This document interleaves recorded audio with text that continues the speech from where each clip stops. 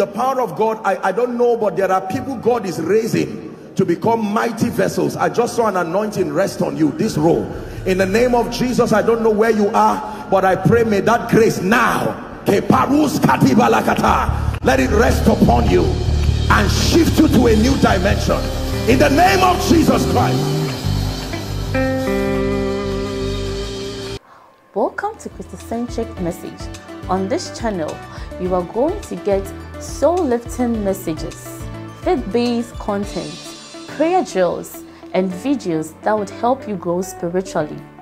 Remember to subscribe to the channel, like the video you are about to watch, and comment on it. Stay blessed. Of the Lord. Amen. Let me start by truly appreciating the Lord Jesus Christ for the privilege to be here, and then to appreciate Pastor Shola for taking this burden, this vision, and making this happen alongside all the organizers. And then please, let's honor all the servants of the Lord Jesus Christ here. I came into a very powerful session of the altar call, and my heart, if that was all that I saw and went back, I would still be fulfilled, truly speaking. Hallelujah. I don't intend to keep us for long. I was just sharing with Pastor Shola that I believe in what God is doing, and more than we who are the privileged vessels that he's using, we must focus on the bigger picture of what God is doing. Praise the Lord. And so all we're doing here is just building momentum to what he's doing. We'll be here just for a few minutes. I just thought to just introduce our session and then we'll pray. I heard that there have been massive prayer sessions that have been ongoing. There is never enough prayer for anything. Praise the Lord. You pray and you pray again.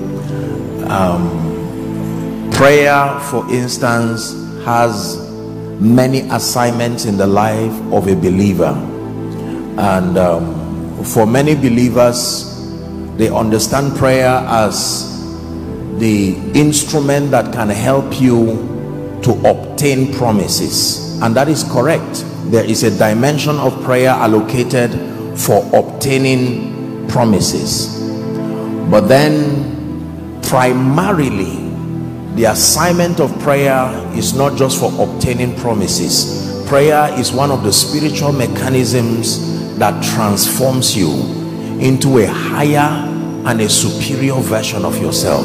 The Bible says in Luke chapter 9 and verse 29, it says, as he prayed, the fashion of his countenance was altered, and his garment became as white as raiment. So the assignment of prayer really is not just for receiving things. The assignment of prayer is to help you evolve into a greater dimension of yourself spiritually. Hallelujah.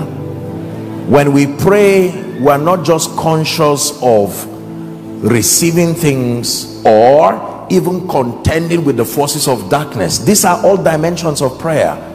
You can pray as an instrument of warfare and intercession. You can pray to obtain promises, but the greatest assignment and the original assignment of prayer, Jesus never prayed because he was weak. Jesus never prayed because he was incapable. Remember, that was the word of God, even filled with the Holy Spirit, and yet he prayed. He never prayed as God. God does not pray, but when he became a man, he prayed, because he spake a parable, Luke 18 and verse 1, to the end that men ought always to pray and not to faint. Hallelujah. Praise the name of the Lord. So I'm just saying this to challenge us, so that when you find one minister after another coming to challenge you to pray, don't allow the devil prey on your flesh to make you feel that you are wasting time. What is this? Times of prayer are times of growth in the spirit. Hallelujah. When you grow, the Bible says they set themselves, and while they were praying and fasting, the Holy Ghost said unto them. It is in the place of prayer that the Holy Ghost speaks to them. not just one person. He spoke to them. Everyone heard it. Separate me, Paul and Barnabas. But thou, O Lord, art a shield for me, my glory. You lift my head. But thou, O Lord, art a shield for me, my glory, the lifter up of my head. One more time. But thou, O Lord, art a shield for me, my glory, you lift my head. But thou, O Lord, art a shield for me, my glory, the lifter up of my head. Please sit for a minute. Ezekiel chapter 19 from verse 8 and 9. I will just share something and then we'll pray. Ezekiel chapter 19.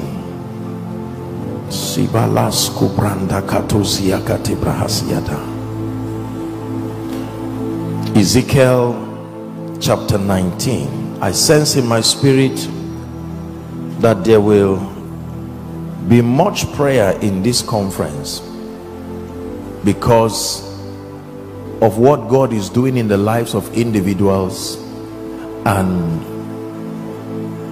there are very clear spiritual indices, let me say this, to measure and sponsor the spiritual growth of an individual. There is no mysticism around spiritual growth. Spiritual growth happens at the instance of engaging yourself with very exact spiritual principles. Number one, the ministry of the word.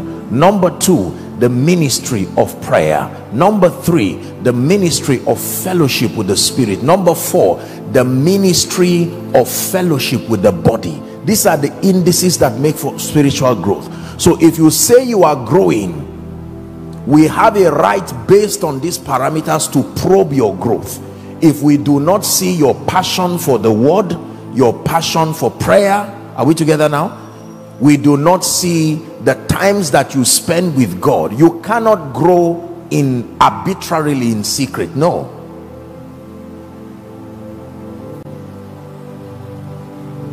It is always the ministry of the word and the ministry of prayer and the ministry of your personal fellowship with the Holy Spirit and the diverse ministries of the body of Christ. This is what can make any individual to grow. One of the things, one of the burdens that God has put in my heart, especially in this season, is helping to challenge the body of Christ to not only return to God's patterns, but to be restored to doctrine. The zone of safety of the believer is when we return to doctrine, a methodical approach to our spiritual understanding and a methodical approach to our growth. The narrative and the deception of knowing God for yourself, which is not a wrong statement, but the devil has cashed in on that thing. So people just evolve out of nowhere with patterns that are not verified. Are we together now?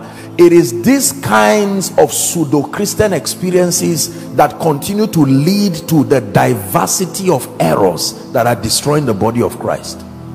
The Bible says there is an ancient path, Jeremiah 6:16. It does not ask you to look for it or try to invent another one. It says to stand ye in the way and to see and to ask for that ancient path, that old path. It says when you find it, walk in it and you will find rest for your soul. Hallelujah. Yes. So we have to respect doctrine, the doctrine of Scripture. The Bible even says that God himself honors his word above his name. Are we together? Failure to do this will lead to experiences by and from well-meaning individuals. There is no parameter for vetting spiritual experiences, because based on what parameter do you tell me I'm wrong? If I tell you I'm hearing a voice now and the voice is speaking, how do we vet whether it is the voice of a demon or it is the voice of the Holy Spirit? Because as far as I, the recipient, is concerned, I am hearing a voice. And if the voice says, this man, his name is Pastor Shola, and I say, sir, is your name Pastor Shola? And he says, yes. Based on my experience, I'm comfortable with that influence. What becomes the basis now for discerning the purity of that voice? What if there are multiple voices speaking to me at different times? You see, all of this is not even what I'm talking about. I don't even know how I got here now talking about this. Is until we become matured. Maturity is not measured just by Greek and Hebrew words. Maturity is not just measured by longevity around church activities. Maturity is the degree to which you have submitted first to the Holy Spirit, and then number two, to doctrine. The Bible says that they submitted themselves to the apostles' doctrine and to fellowship and to the breaking of bread. Acts chapter 2 and verse 42. So until we come to a point where we are able to submit to the doctrine of Scripture, so that when a believer is saved, we know what to do with him, regardless the church. The spiritual growth of that believer should not necessarily depend on what church he attends. There should be a formula that is greater than denominations. The same way there are many schools in Abeokuta, am I right? Primary schools. Now, all of you here did not go to the same primary school, but at the end of it, there are certain things that regardless the school, you should have. The Bible calls it the things that are most surely believed among us. So that whether a believer gets saved from XYZ assembly or gets saved from XYZ cathedral, we are happy all together that he's saved. Why? Because the doctrine that he will submit to for his growth is greater than the personal biases of the denomination. Are we together now? Until we exalt doctrine. Doctrine comes from the Latin word doctrina. It is a predefined body of knowledge allocated to produce a specific kind of people. I would always give this example. If you have a doctor, someone who is studying, say, in a university here, and another person is studying in a university in the north, another person is studying in a university somewhere abroad, if all of them eventually grow to become consultants, did you know it is possible that the first time they ever meet will be in the theater, and they will not be afraid? There's no need being afraid of one another, because the course content they submitted to become consultants is greater than even the lecturer. That becomes the basis of their confidence. They are not going to say, who taught you? Was it a Muslim lecturer or a Yoruba or an Igbo lecturer? The most important thing is, if you were a consultant, then we know that doing this kind of surgery should not be strange. This is how it must be. Failure to exalt the Holy Spirit and doctrine above men of God, above ministries, will lead to all kinds of casualties. So I can go on a 10-day, 40-day fast, sincerely so, in the wilderness, because I'm looking for more of God, and because I do not know that encounters have rules of engagement. I can blindly open up my spirit to any influence I find in that forest and have all kinds of strange extra-human encounters. Just because it is a spirit being does not mean it's of God. The realm of the spirit is a vast realm with all kinds of influences. Paul said, I'm already preaching my night session, there is as it were many voices. It says, and none of them is without significance. The voice of the Holy Spirit is not the only voice you can hear. You can be exposed to all kinds of influences, and people have sincerely, they don't have to be evil. The compromise of doctrines has led people They are not bad, they are not, you know, love Jesus Christ, but then they find themselves in these experiences and they begin to interact with celestial entities that are not exactly of God, and they come up with messages, they come up with impartations, and you cannot necessarily say the individual is fake because he did not intend to deceive anybody. But at the same time, the results that are being produced clearly show that the hand of God is not there. And the reason is because a sincere individual together with a wrong doctrine still leads to danger. The Bible says the Spirit speaketh expressly that in the latter times some shall depart from the faith, and that they will give heed to seducing spirits and the doctrine of demons. Seducing spirits. If you understand the character of seduction, seduction has no power over you until it comes in partnership with something that is already in you. For instance, if I am not hungry, the temptation to turn stones to bread cannot work for me, because there is nothing in me that connects to that temptation. So seducing spirits have to study your appetite to introduce themselves to you. So if your appetite is to become that prophet, they will come from the angle of the prophetic. If your appetite is to see souls won, they will come disguising as a spirit that is planting passion for evangelism. Are we together? Let's go back to our text. Ezekiel chapter 19 verse 8 and 9. Let me read it from King James. Thank you, Jesus. Has God spoken to someone already? The Bible says, then the nations set against him on every side from the provinces, and spread their net over him. He was taken in their pit. Verse 9. And they put him in a ward in chains, and they brought him to the king of Babylon. Now pay attention. They brought him into the holes, that his voice should no more be heard upon the mountains of Israel.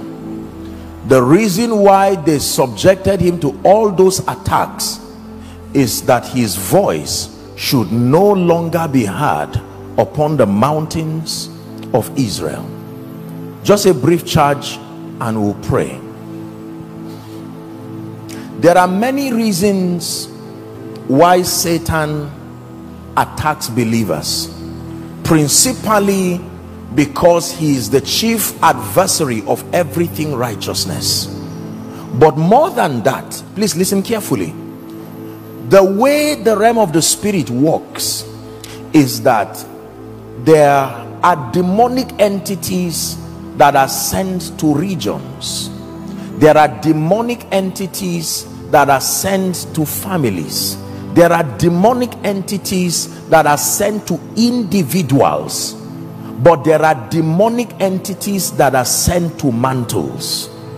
They don't know the individual and they don't care. Whoever is the carrier of that mantle will be the one those spirits are sent to. Now, the spirits that are sent to mantles have a singular assignment. Their assignment is to make sure that the voice that becomes the beacon of light under the influence of that mantle, number one, never rises to that position.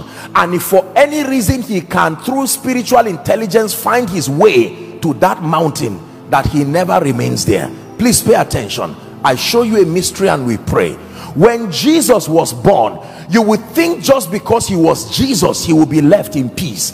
The very episode of the birth of Jesus was marred in all kinds of attacks.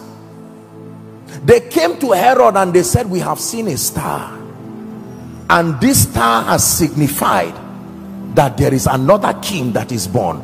Herod called on his necromancers and his wise men and his sorcerers. He said, please go and investigate, check the archives of history. Is there so and so a thing that should happen like this? And they came back and said, truly there is such an information. And Herod said, another king. He said, all right, so you go on with your investigation, find that king and let me know, so that I will come and worship him. Immediately immediately the spirit of the Antichrist, knowing that prophecy was in motion, began to move the king, who was helplessly under the influence of that spirit, to find Jesus Christ so that they would kill him. The reason why they ran away with Jesus was because he could die. If they met him as a baby, they would have killed him and he would have died. The only thing is that his body would not decay because the word is incorruptible, but he would have died. Are we together now? And they ran away and they hid. And eventually, when Herod had died, Jesus now began to live his life, and you would think Satan would let him rest. Jesus, now having been baptized of John, the Bible says the Spirit drove him to the wilderness, and there he prayed for 40 days, praying and fasting. The moment he was done, the first person he met was not the people in his prayer group or his ministry. Satan left the whole earth and was waiting patiently for one person. Let me assure you, Satan is not looking for everybody. There are people he will see and pass. You are calling him, he will pass you, looking for certain things. There are certain mantles he is looking, who is carrying it now, because the last person that took this grace is already dead, and as it is, we have not found it on anyone. So there are spirits allocated to mantles. And can I tell you, if our generation does not understand the art of dominion, we will never be able to achieve the purposes of God. It's not just about impartation and rhema. When you begin this journey, there are attacks that you must be trained to understand, and how to circumvent your way and continue to excel. There are families and people today who have no business going through certain things, except that there is a prophetic word on their lives that has brought the interest of Satan there. There are women who have no business with barrenness, except that a prophetic information came that from that womb a prophet is coming, and the devil says, what did you say? Let's turn our attention to this family. Satan is guided by God's interest. Whatever interests God becomes Satan's agenda. Satan does not by default just have an agenda. He's called Antichrist. That means he depends on Christ to give him the vision on what to do. What is God doing? That's what Satan needs to find out. You are not the only one who is finding out what God is doing per season. Satan is also interested, so he depends on your intimacy with God, and he probes into your intimacy as God is downloading the prophetic blueprint of your destiny. You are not the only one hearing it. The realm of the spirit is also hearing it, and God is saying, now I'm preparing you for a new dimension in the spirit. And there comes these attacks, and many believers are sincere, but there is a lot of ignorance in the body as to understanding the devices of the devil. One of it is what I'm showing you in this scripture.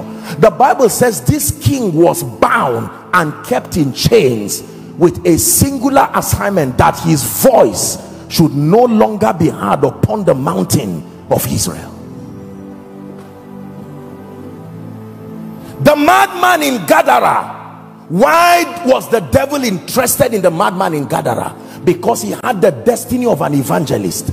That man single-handedly was responsible for 10 cities. I'm sure a prophet came and spoke when he was born, thou little baby, you will become a great evangelist. And the spirits of the Gadarenes said, leave every other thing, come to this man.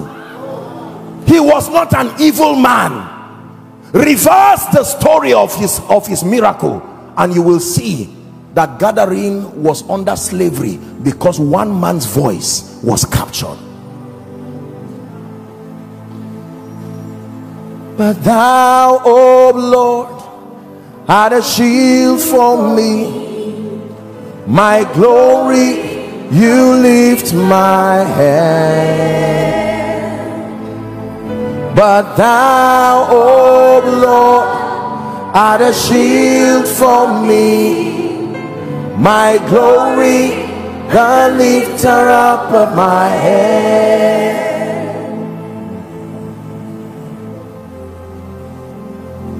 So the next time Satan comes to Jesus, he comes directly and he brings forth 3 temptations. Number one, turn this stone into bread. Focus on your individual need. And Jesus taught him that the agenda of the kingdom is greater than tea and bread for me. The next temptation was the temptation of spirituality. He took him to a high city, the temple, and said, fall down. After all, there is an immunity you have as Jesus. Fall down. He shall put his angels to watch over you. They will bear you up on their wings, lest you dash your feet against a stone. And the third temptation was that of dominion and glory. He took him into an exceeding high mountain, showed him the glories of the world, and said, all this has been given to me. You bow and I will give it to you. And the Bible says Satan left him. One synoptic account says he left him for a season. The next time he will come back, he did not come back directly as Satan. He came through Peter, manipulating the compassion of Peter to insist that Jesus would not go to die. And Jesus, discerning, you would have looked at what Peter was telling Jesus. If I have someone like Peter and he's talking to me like that, I will even make him my assistant immediately. But Jesus looked and said, no, this is beyond compassion. Satan, get thee behind me. He said, Peter, Satan has desired to sift you like wheat, but I have prayed for you that your faith fail not. And when thou art converted, strengthen your brethren. The next time he would come to him, he came through Judas. I have always thought that Judas is not a bad man. Judas has received all kinds of insults in the body of Christ. Judas was one of his most loyal people. Whoever you trust with money, to trust you with money means there is a level of credibility. Read the parable of the talents to already give you a hint. He gave unto some 5, some 2, some 1, according to their several abilities. So he must have vetted Judas. That's why Judas could not even do anything with the money, and Satan came through Judas. Listen, beloved people, hear me. Your voice represents the platform by which and through which the purposes of God will be made known to the nations. Your voice represents your destiny. Your voice represents your relevance. Your voice represents your influence. When John was in the wilderness, the spirit of the Antichrist through the Pharisees came, and they kept asking him, who are you? Are you one of those people? Who are you? And John made a very interesting statement. He didn't say, I am John. He said, I am the voice. The voice. I am the voice. Whatever subdues your voice has subdued your relevance and your capacity to noise the purposes of God as committed to you. Please listen to me. The attack in this end time by the gates of hell is not just over the health of people. Satan is beginning to get desperate as he sees the time wrapping. He's looking for voices. Voices. Potential voices, and voices that are currently in the plan of God. And as we'll be teaching later on, there are many ways and angles that he's coming in with, all to silence your voice. The Bible says that they bound this man and locked him in a prison. Why? So that his voice would no longer be heard upon the mountain of Israel. So all the destinies connected to that voice now will become victims of the captivity of one person. So when I tell you that Satan, he will attack anybody, but there are specific people that he's looking for in this end time. And if you came for this conference, it is not just because you saw a publicity material. I tell you, it's a solemn assembly from the realm of the spirit. It's a summoning to come and learn the ways of God, so that your voice will remain relevant, announcing the purposes of the kingdom. The Bible says, do not be ignorant of his devices. Satan has devices. There are ways that he will silence the voice of many. History is full of men and women whose voices were silenced because they did not understand the writings of the wall to know how to keep their voices relevant. This is my simple charge for us this afternoon, and we are going to pray and cry unto the Lord that he will grant us the privilege of having our voices remaining relevant on the mountain of Israel, that nothing and no one will be able to bind you like that man in Gadara. The Bible says the man lived in caves and he was bound, hand in chain. Notice every time they caught the apostles, they bound them and they kept them in prisons. Why? So that they would not preach in that name again. There was something about their voice and the preaching of the name. It was causing people to come to salvation and repentance within the land. Can I tell you this? Instead of Satan attacking 1 million people, 500 people, he will find out who do those 500 people listen to. So if God announces that he's bringing new mantle upon you, that's not the time to dance and brag. That is the time to return and say, Lord, teach me. Because if you are Elijah, Jezebel is coming. Lakaru sadi lakaparu seke de brendi atakata.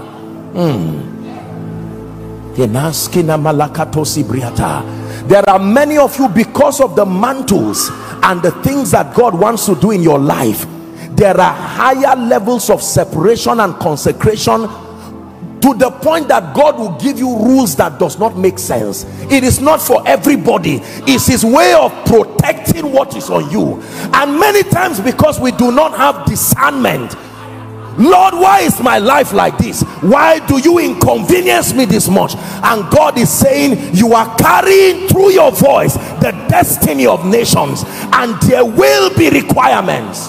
Can I tell you this? In the realm of the spirit, the proof of maturity is dependence.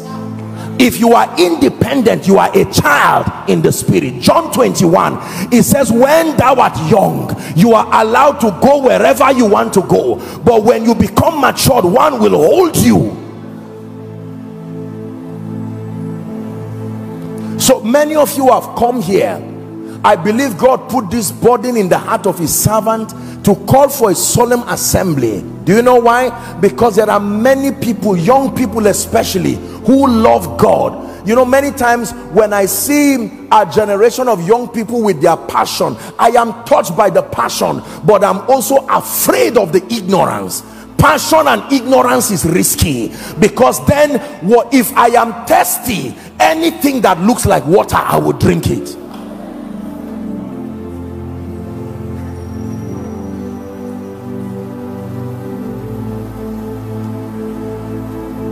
We need to be able to lay off superstar Christianity and Apostle Joshua Selman and all of this nonsense, and focus on helping a generation preserve this spiritual heritage of revealing Christ.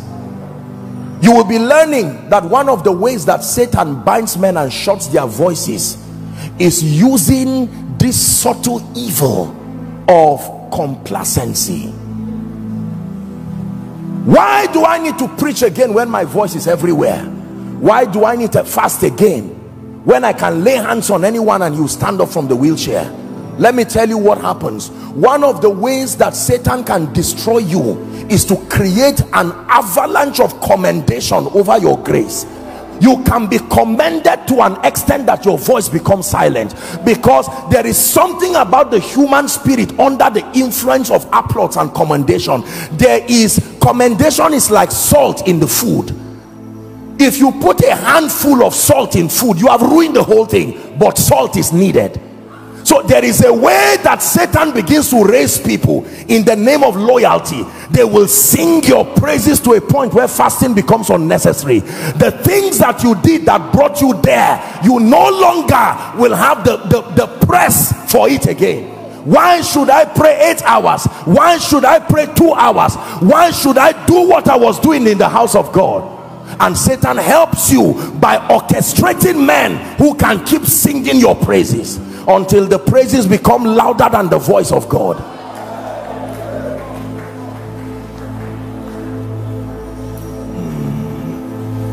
Those of us that God is helping, listen to me carefully. I know some of you admire us and you clap, and once we are coming in, all the protocol that escort us, those are just little conveniences to show honor. Do not get caught up with some of those deceptions. If that is your idea of ministry and that is what you are building yourself into, then casualty will be waiting for you. Thank God for the honor. Thank God for all of these things that we receive. But can I tell you this? Complacency. Satan can participate in singing your praise. There is something about the human spirit when you are appreciated, and that is true, that is wonderful. But Satan knows what over celebration can do to a human spirit.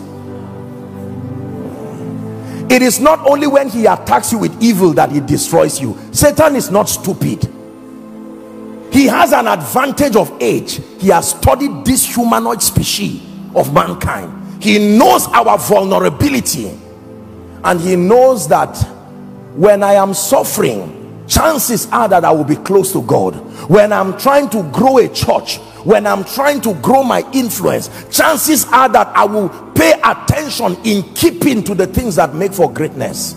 But when you get to a point where all the institutions of men are located for accreditation, now vet you and accredit that you are a man approved of God, there is no more point to be proved.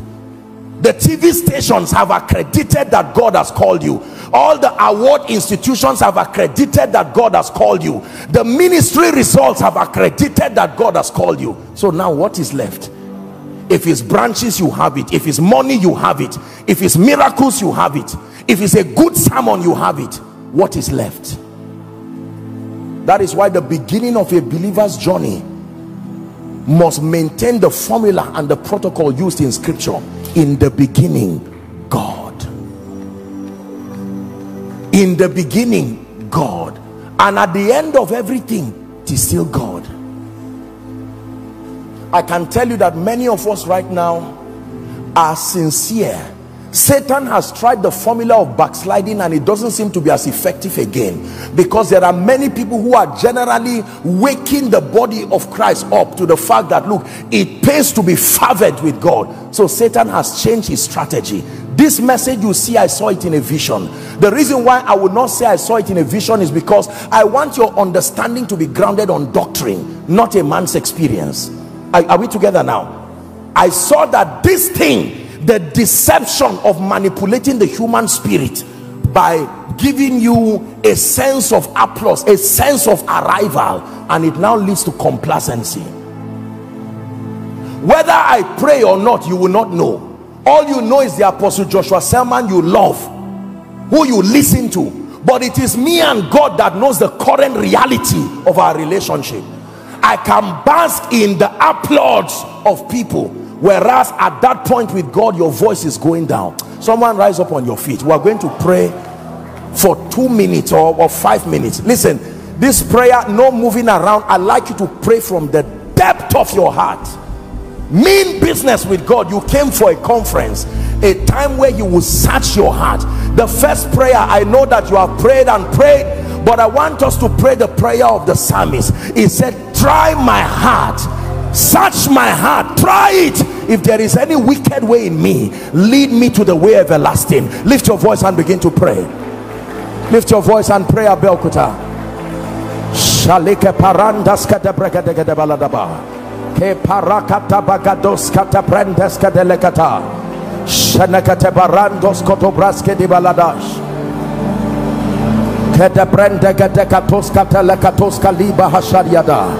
Are you praying?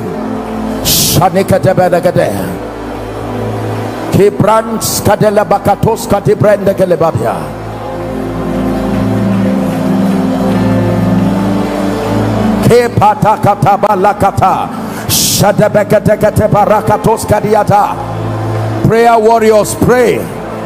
The vessels that will be used in this city, pray, pray, pray. It is beyond impartation. It is beyond listening to messages. There are forces assigned to mantles. There are forces assigned to destinies with a primary assignment of ensuring that your voice is no longer heard at the mountain of Israel.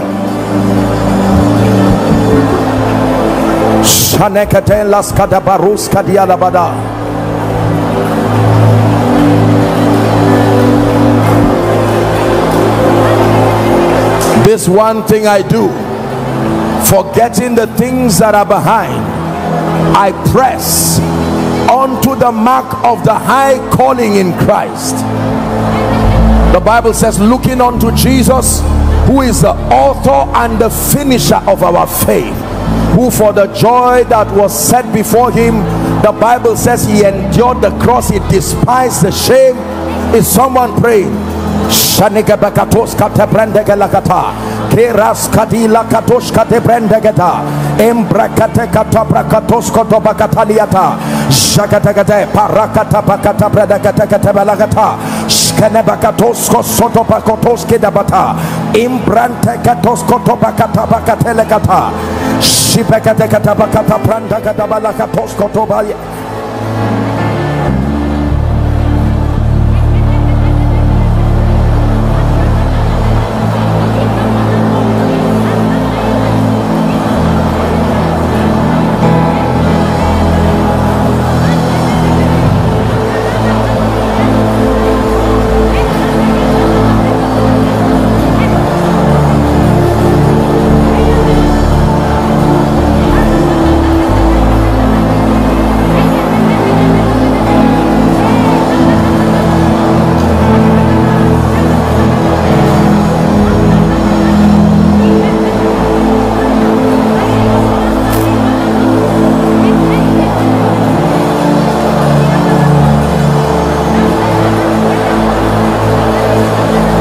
Hallelujah.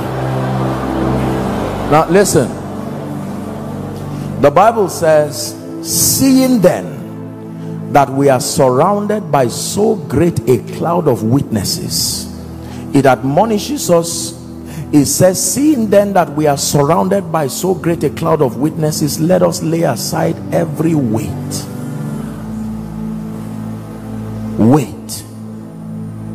jealousy, weight, bitterness, weight, competitions, weight. It is not only sin you lay down weights, useless weights, competition, comparing yourself to yourself. It says, and let us run with perseverance the race that is set before us, looking unto Jesus. It says, who is the author and the finisher of our faith, who for the joy that was set before him endured the cross and despised the shame. We must obtain grace to cry before the Lord that every weight, that's our next prayer point, every weight. Now listen, you don't have to be bad to be a victim of weights. You just have to be human. Eventually you will find yourself in unnecessary competitions. You find yourself in petty jealousy. You find yourself distracted by so many things. You are going to cry that every weight that will not allow you ascend to the mountain where your voice will be heard, that weight must drop dead now. Lift your voice and pray. Mean it with Jesus Christ. Every weight.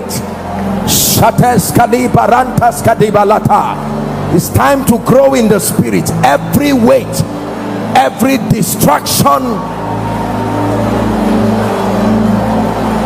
every hindrance of the flesh, every weight.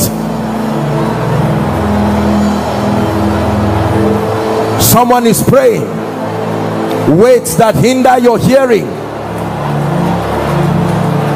bitterness, hatred, backbiting, jealousy,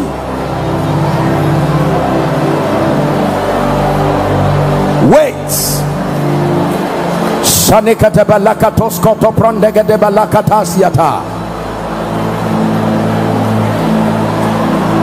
says, come unto me, all ye that are heavy laden, and I will give you rest. His yoke is easy and his burden is light. Few more minutes and we're done for this session.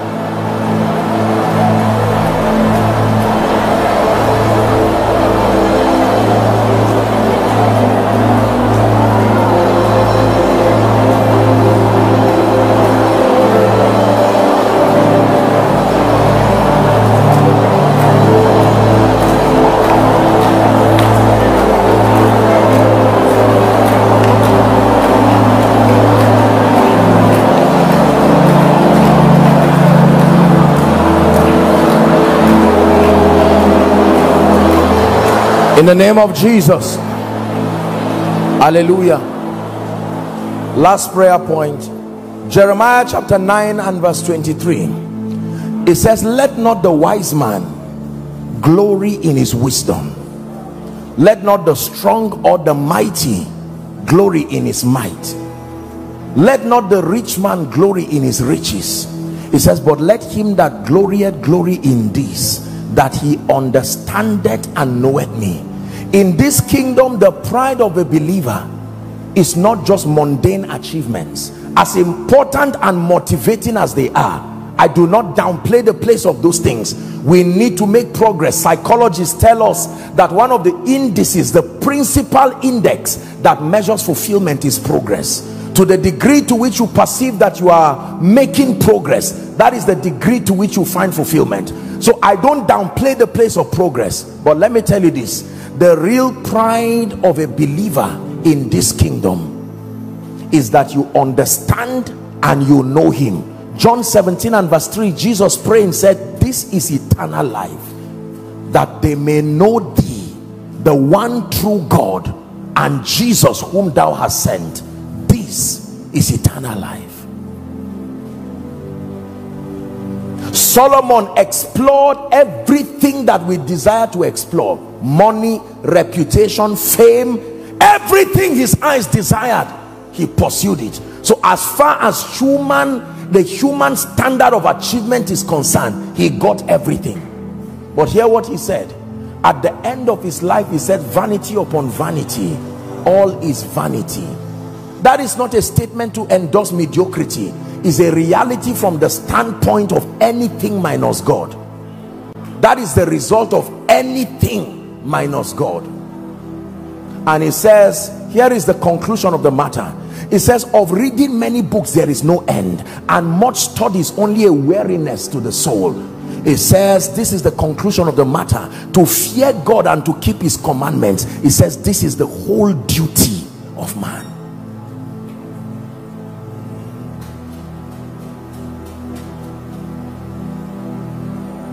So we're going to pray. Can I add one more prayer point? Pray and cry that every force fighting the oil of God upon your life, they will not go by default. This is why you were given dominion. You are going to have to cause that spirit to let you go, that you find visibility. Listen. I have met in my life, I have met men of God, Pastor Sir.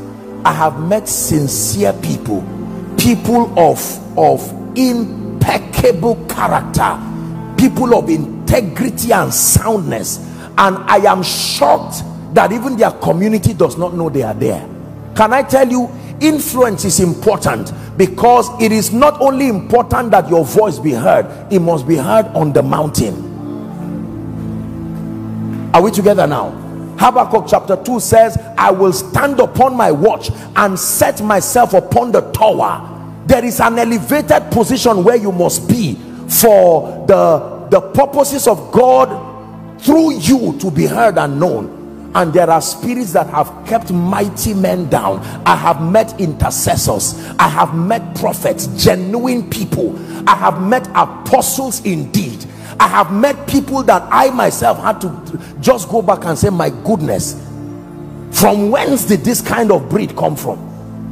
But you never hear their voice anywhere, Because there are powers. Zechariah chapter 1 from verse 18. Son of man, what seest thou? He said, 4 horns. These are the horns that have lifted up themselves against Judah, against Jerusalem, against Israel. 3 things. Judah, your praise. Jerusalem, your covenant and your peace.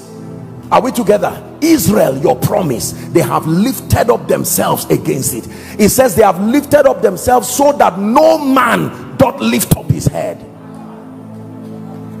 Please take this last prayer point seriously.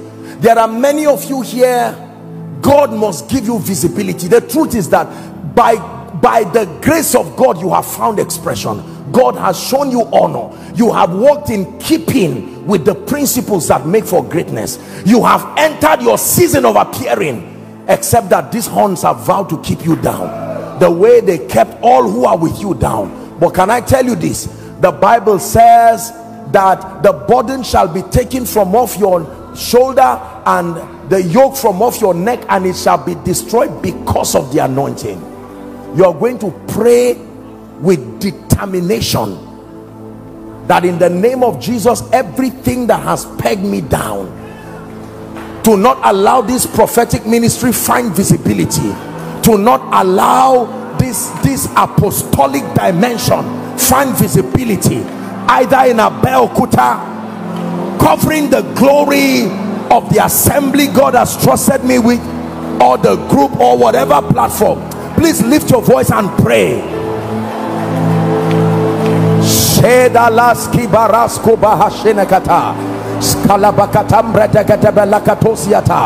Psalm 3 says, many are they that rise up against me, many are they that say there is no help for you. It says, but thou, O Lord, art a shield for me. You are my glory. You are the lifter up of my head. Someone is praying, release yourself from that age-long captivity. There are daughters of Zion in the similitude of Deborah that must rise. There are men of fire and power that must rise in this time. And hear me, if you are silent, you will be silenced. Halikates katebrante ke barakatoshia savrende de katabaroko topakatea kebrende kete balakatas kadabekata kibrondos kotopatos katabrende kete balakata.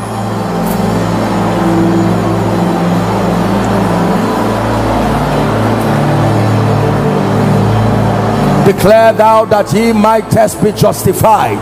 Go ahead and declare, in the name of Jesus, freedom from the captivity that stops me from ascending the mountain, so that my voice be heard in Israel.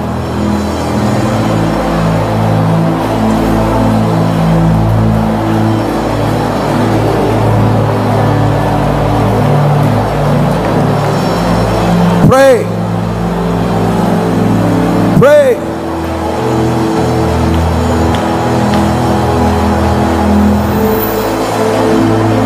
Who is like him, Lion and the Lamb, seated on the throne? Mountains bow down, every ocean roars to the Lord of Lords. We will praise Adonai from the rising of the sun to the end of every day. Praise Adonai. All the nations of the earth, all the angels and the saints sing praise Adonai. From the rising of the sun to the end of every day, praise Adonai. All the nations of the earth,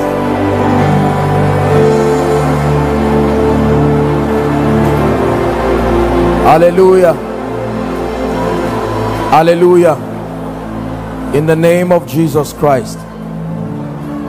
In the name of Jesus Christ. Now please hear me.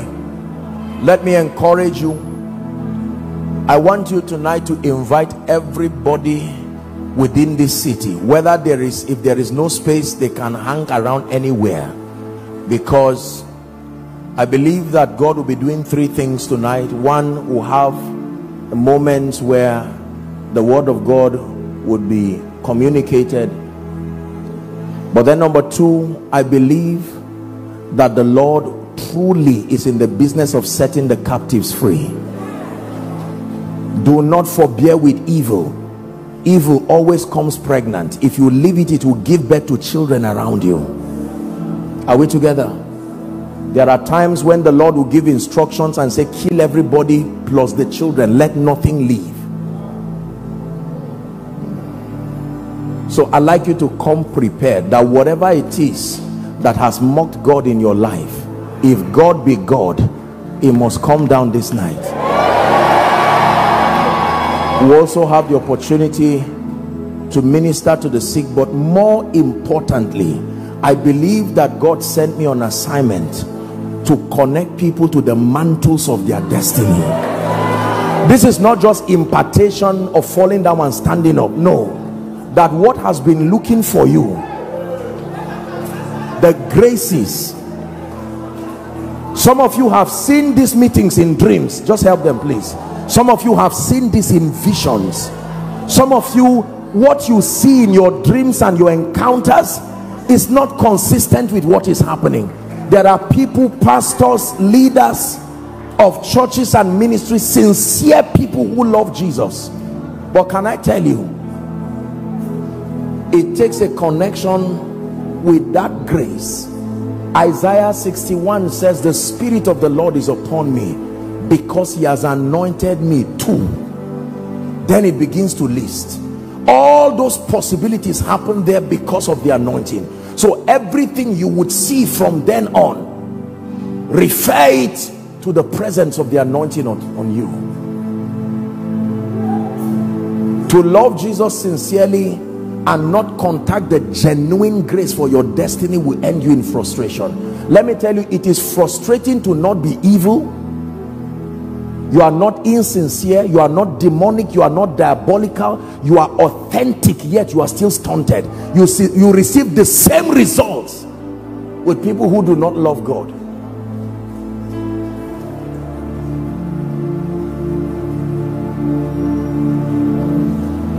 He said the spirit of wisdom came upon Joshua because Moses anointed him. To anoint means to legitimize your operation.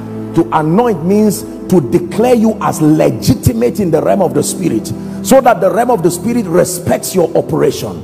The anointing is not just about oil, it's a system of authorization. Tonight, with hearts full of expectation, lift your hands to him, believing that he will work wonders in the midst of his people. Let every other name fade away. Let every other name fade away till there's only you. Let every other name fade away. Jesus, take your place. Jesus, take your place. Sing it one more time. Let every other name fade away. Let every other name fade away till there's only you. Let every other name fade away. Jesus, take your place. Jesus, take your place. Hallelujah.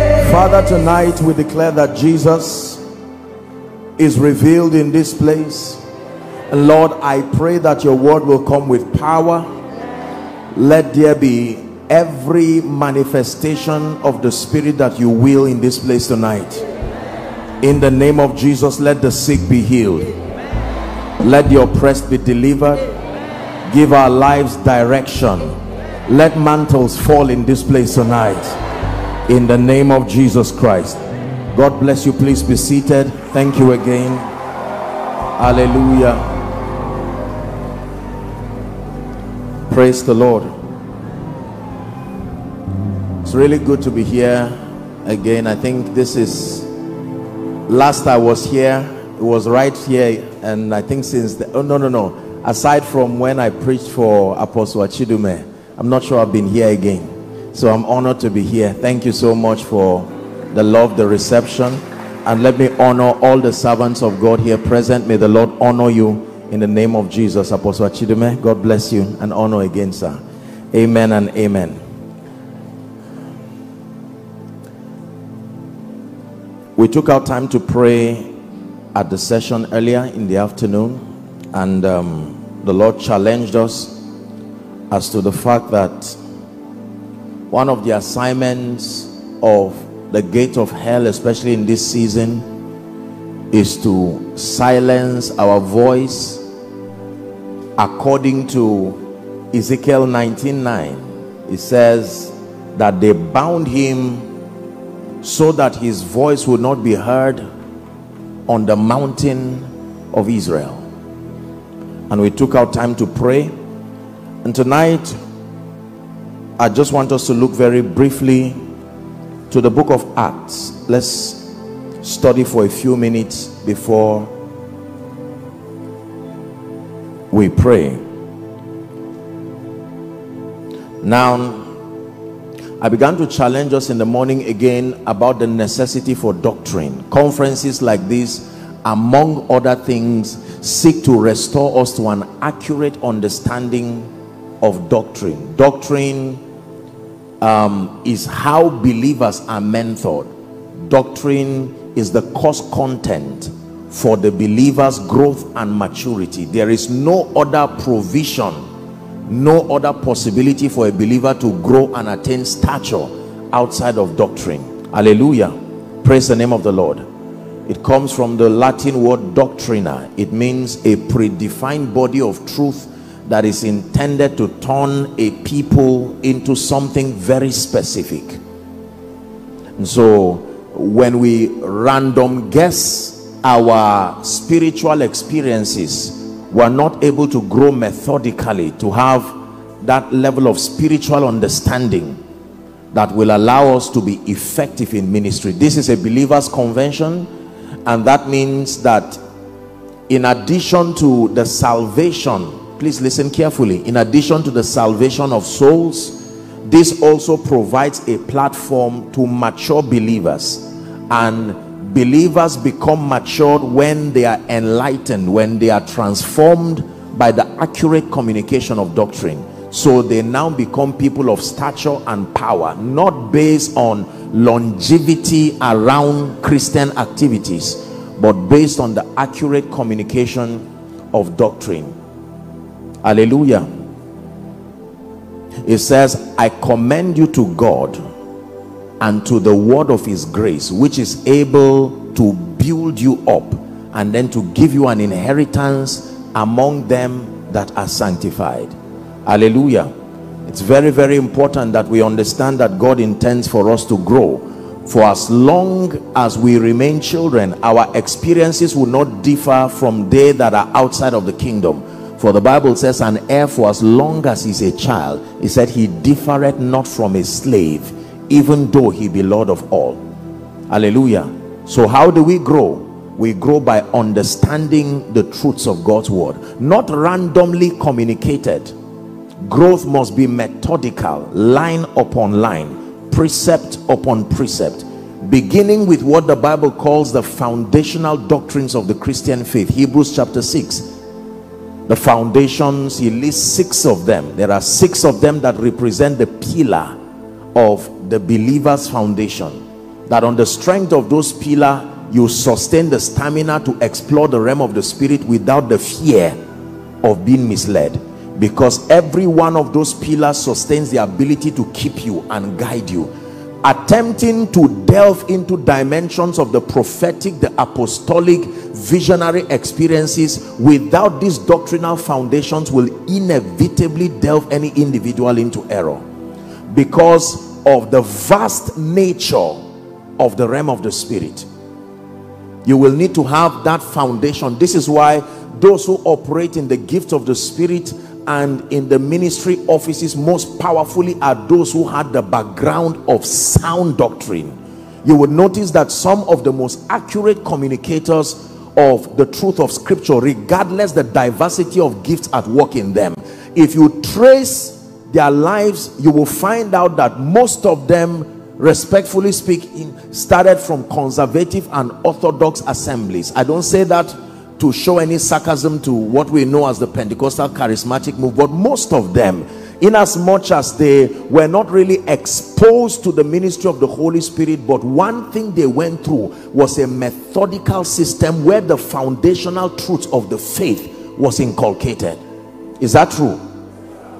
And so even in the face of error, their deviation is not too far, because the foundation is solid enough to keep them. So it's easy for them to be restored.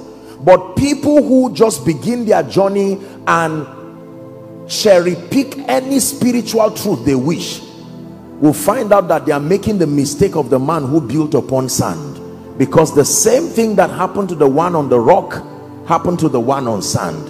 It was not the structure, it was the foundation. Hallelujah. So my passion really, when God provides a platform like this, my passion, more than the impartation and the miracles, and we experience that, is to be able to introduce a dimension of the kingdom that is able to further our stability.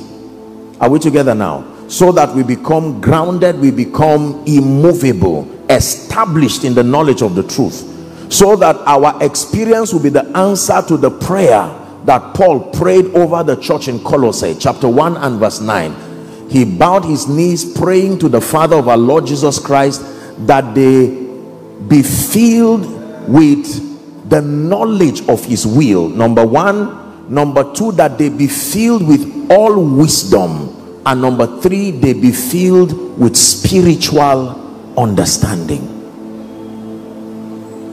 Psalm 82 and verse 5 says, they know not, neither will they understand. They walk on in darkness, it says, and the foundations of the earth are out of course. The next verse says, I have said, ye are gods, and all of you are children of the Most High. It says, but you shall die like mere men and fall like one of these princes. Let me digress for 1 minute and just summarize for you, in my opinion and based on the authority of scripture and the experience of the fathers, what I believe is the recommended roadmap as far as the growth and the maturity of the believer is concerned. We're dealing with the book of Acts, but I just thought that it was important to set that foundation, because we're a generation that likes power. We like the realm of the spirit, and that is wonderful. But there has to be this foundational understanding. Praise the Lord. Let me have just one gentleman. Anyone? That's all right. This one is okay. Please come. Now watch this, believers. This is a believers meeting. Now if this gentleman gets born again today, receives Jesus Christ, and they hand over this gentleman to you, respectfully speaking, whether as a preacher or a worker in church, or one who has been in the faith for at least 5 years, let's do an interview for you. What are you going to teach this man? If I hand this man over to you and I leave Abeokuta and I say I am returning by this time next year, I expect to find someone who has made progress in the spirit. Dear teacher, let me know what you are going to teach him. What is the first step? When I hand him over to you, what is he going to learn? What do I expect to see by next year? If this is not taught the body of Christ, we will keep piling a lot of children, and for as long as there are people who are saved but do not grow, they become praised also, because if their minds are not transformed, Satan still has dominion over them. Are we together now? Yes. Now this gentleman came to Jesus because he received a proposition that Jesus can save, Jesus can lift. There is no other name under heaven by which we must be saved. Is that true? He believed it and he came to Jesus. Now he's been handed over to the church for growth and for maturity.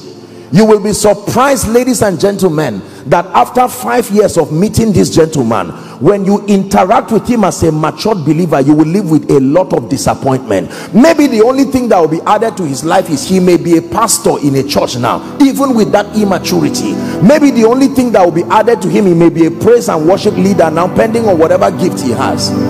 And you will be surprised that just because he's excelling as far as church appointments are concerned, he is matured, until you speak with him as touching doctrine. What do you understand about prayer? What do you understand about dominion? What do you understand about the supremacy of the word? What do you understand about being a spiritual man? What do you understand about repentance from dead works? What do you understand about the kingdom? What do you understand about the Holy Spirit? What do you understand about demons? What do you understand about the keys of victory given to the saints? What do you understand about the wealth in the kingdom? What do you understand about purpose and destiny? What do you understand about God, about Jesus? What do you understand about Satan? What do you understand about the life to come? So when you say I am a matured Christian, by what parameter? A, I have stayed very long in church. B, I went through maybe a foundational class and I am now a worker or a deacon. C, I started my own ministry. D, I discovered that the gifts of the Spirit are at work in my life. Now I prophesy, now I lay hands on the sick. You will be shocked to understand that none of those things in themselves sustain the ability to administer spiritual maturity. Is someone learning tonight? Before we explore the book of Acts, it's important to just let you know, what should you do with this man? How can this man transit to become that giant that you saw at the time of his salvation? You see, our fathers used a formula that we have thrown away. Most of them will tell you, when the missionaries came and they were saved, if individuals were saved, even if they did not see themselves for 5 years, they knew that 5 years later they will meet matured and solid and strong Christians. They were not necessarily educated, but my goodness, they were spiritual. Can our growth in this kingdom be predictable? Can I random pick from any membership, regardless the church, and be sure that there is a threshold level of spiritual understanding we will sustain? Run an interview to sincere believers who love Jesus Christ, and you will live with tears, not because they are bad, and some of them are very zealous. Like I stated in the morning, this is exactly what the devil is looking for. When hunger collides with ignorance, Satan can cash in upon that hunger and begin to expose people to extra biblical experiences, and because they do not even have a reference, they don't know when they are in error. Are you seeing that now? So many people begin to swallow all kinds of things that look spiritual in context, but then the formation that those truths are bringing is not Christ. They are becoming something else, because if it is doctrine in partnership with the Holy Spirit, you should become like Christ. Are we together? If you want to make, say, omelette in the kitchen, right? When you scramble your eggs, there is something exact it should look like, so you know when to stop that frying, because you have a picture of what it should look like, and you can by that reference know when you did not get it right. So the average believer, when confronted with challenges, does not even understand the principles of the kingdom accurately to know what keys of the kingdom to engage with understanding. You may have heard me say it, the average believer will random pick any truth in the Bible and engage it The blood of Jesus, the fire of the Holy Ghost, seed sowing, touching and agreeing, the prophetic. Now that person is trying to find a solution, but because there is no accurate understanding of the keys of the kingdom and what doors they open, we will just random pick and engage anything, and the danger is that one will work, but you do not know which one really worked. Was it the blood of Jesus, or was it the seed you sowed, or was it the prayer, was it the night vigil, was it the prophetic decree? You don't know, and most times we don't care, so there cannot be mastery. The Bible says he that strives for mastery is not crowned except he strives lawfully. Every time you kick your car, you do the exact same thing you did when you learned how to drive, and that car under normal circumstances should not be disobedient, because there is a law that is connected with that principle. If a demon spirit attacks your family, do you know what to do? If for any reason you experience delay in your life, do you know what to do? Are we together? If the odds are against you, do you know what key to engage? If you are succeeding in the kingdom, do you know how to remain there? As a man of God, if God trusts you with a congregation, do you know how to grow that seed to become a ministry and a vision that is impacting people around the world? Do you know how to train your spirit man so that you can build and grow and expand on the gifts of the spirit within you? I'm exposing these various areas to you so that you will see that even the best of us still has work to do. It is based on this revelation that hunger is genuinely created, so that no matter what our achievements are, we run back to scripture, we run back to Jesus, we run back to doctrine. There is no arrival mentality in this kingdom, because there is so much. Even in heaven there is room to come up hither. You can still see further. Hallelujah. This became a burden, and I said the church in Nigeria and the church in Africa will remain in trouble if we do not obtain grace from God to come up with doctrinal strategies for the growth and the maturity of believers. If we do not pay attention to this, I guarantee you that in the next 10 to 20 years, with the way technology is interrupting the purity of doctrine, with the way there are all kinds of mixes coming based on our understanding of westernization, a day will come, there will be too many versions of Christianity. You can stand with 10 professing Christians and not be able to pick which one is authentic. Already there are shades of these things around the world, and you know, I'm sent to the body of Christ. I don't speak from a standpoint of sarcasm, but there has to be authenticity, ladies and gentlemen. Hallelujah.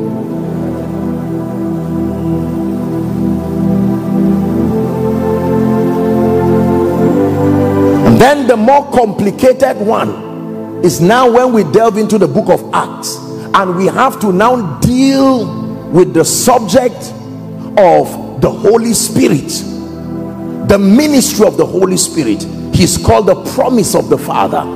The Father gave a promise, Jesus advocated that promise, and he prepared the people for that experience. That's where we got the theme for this conference. Are we together now? And so in looking at it, we must realize that if we are not grounded in doctrine, the devil can easily manipulate us. And the reason is because the Holy Spirit is invisible to the optical eyes. If the Holy Spirit were a physical spirit, it will be very difficult for us to be in error. When Jesus walked upon the earth, there were many pseudo Jesuses, but they knew the real Jesus. But now the Holy Spirit operates within the realm of the spirit. The Bible says, because you do not know him, they do not know him and cannot see him. Remember John 14, it says, but you know him because he is with you and shall be in you. So how do you relate with a deity that is invisible? How do you confirm if he is the one? How do you confirm that a demon spirit has not come to replace his ministry in your life? The authority of scripture, the accuracy of doctrine becomes our safety guard. You can know you are standing in truth when you are consistent with doctrine. In the beginning was the Word, and the Word was with God, and the Word was God. The same was with God in the beginning. The Bible declares, it says, through him were all things made, and without him, that means outside of his influence, was not anything made that was made. Are we together now?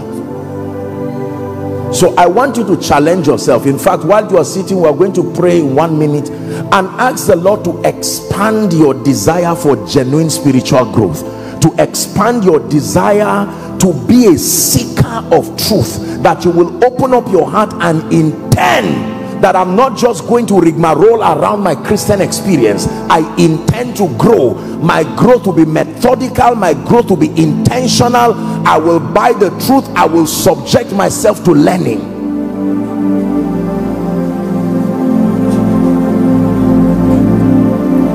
Hallelujah. Praise the name of the Lord. God bless you. Thank you. Now in Acts chapter 1, the Bible lets us know that the entire discourse of Acts chapter 1 was a capture of the discipleship program that happened when Jesus resurrected. Now look how powerful, look at the method that Jesus used in raising apostles.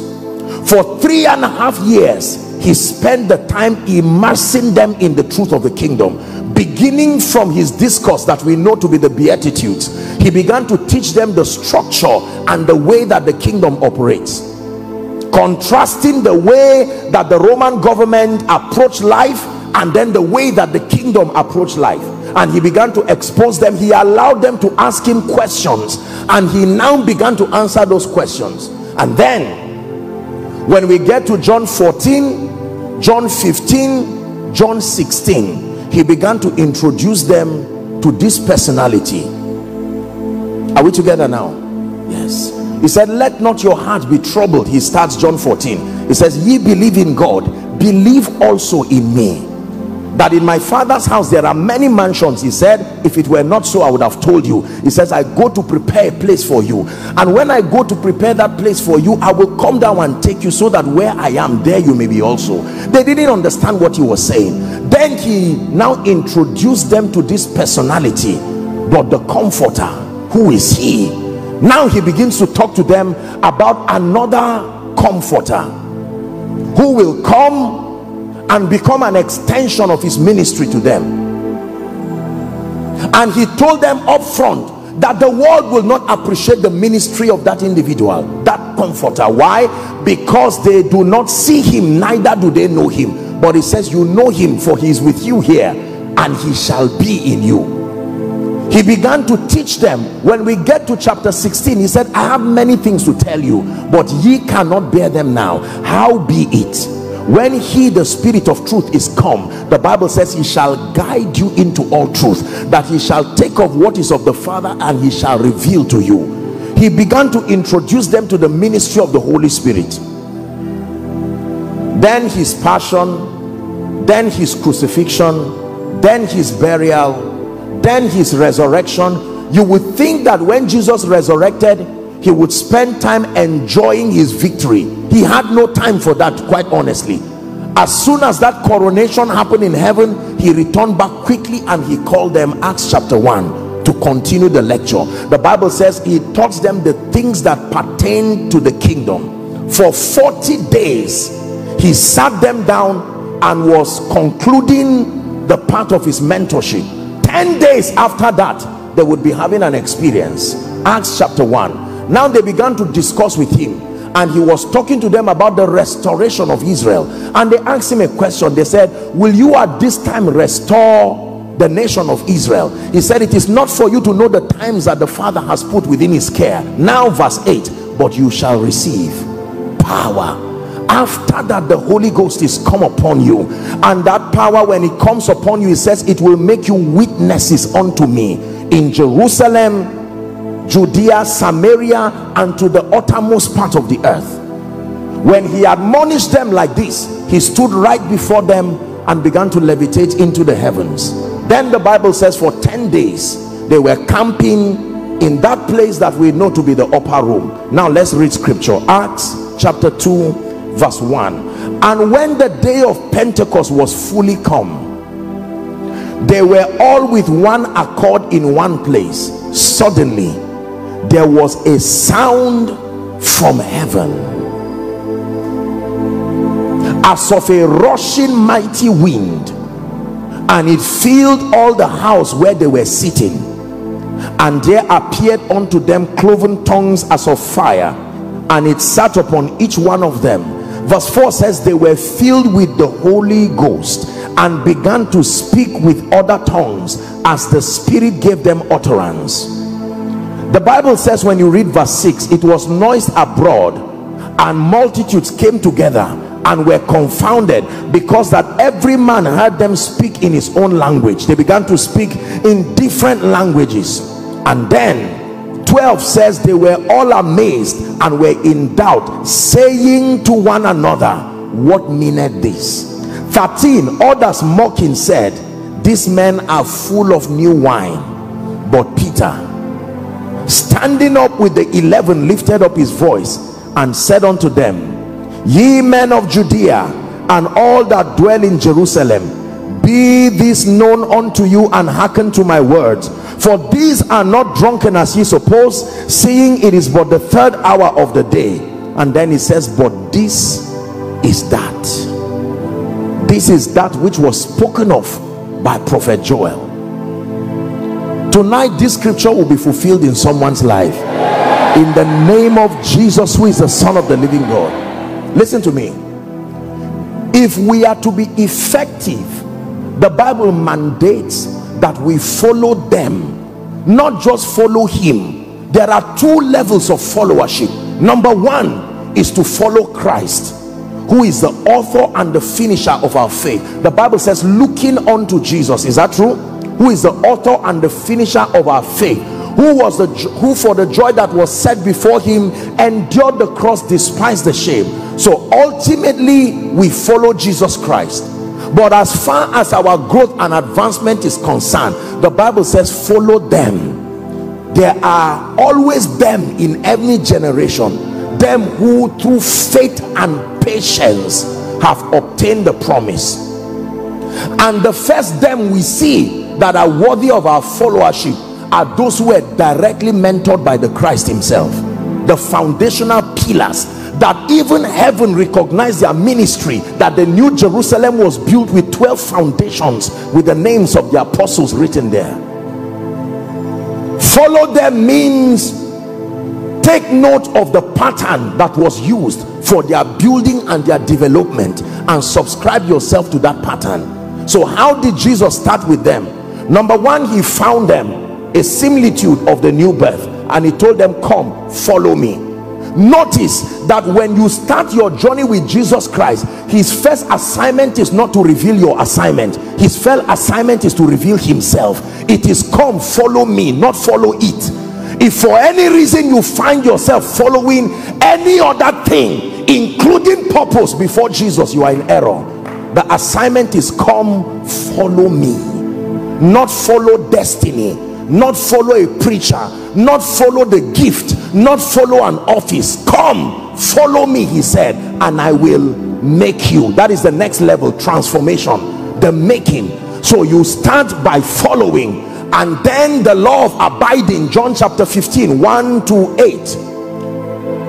You must learn to abide. Followership requires abiding. You don't just visit and go. To abide means to stay until you are immersed in that body of knowledge that makes for your transformation. Are we together now? Jesus spent a major part of his life, literally every day, mentoring a group of people. He broke them into different categories.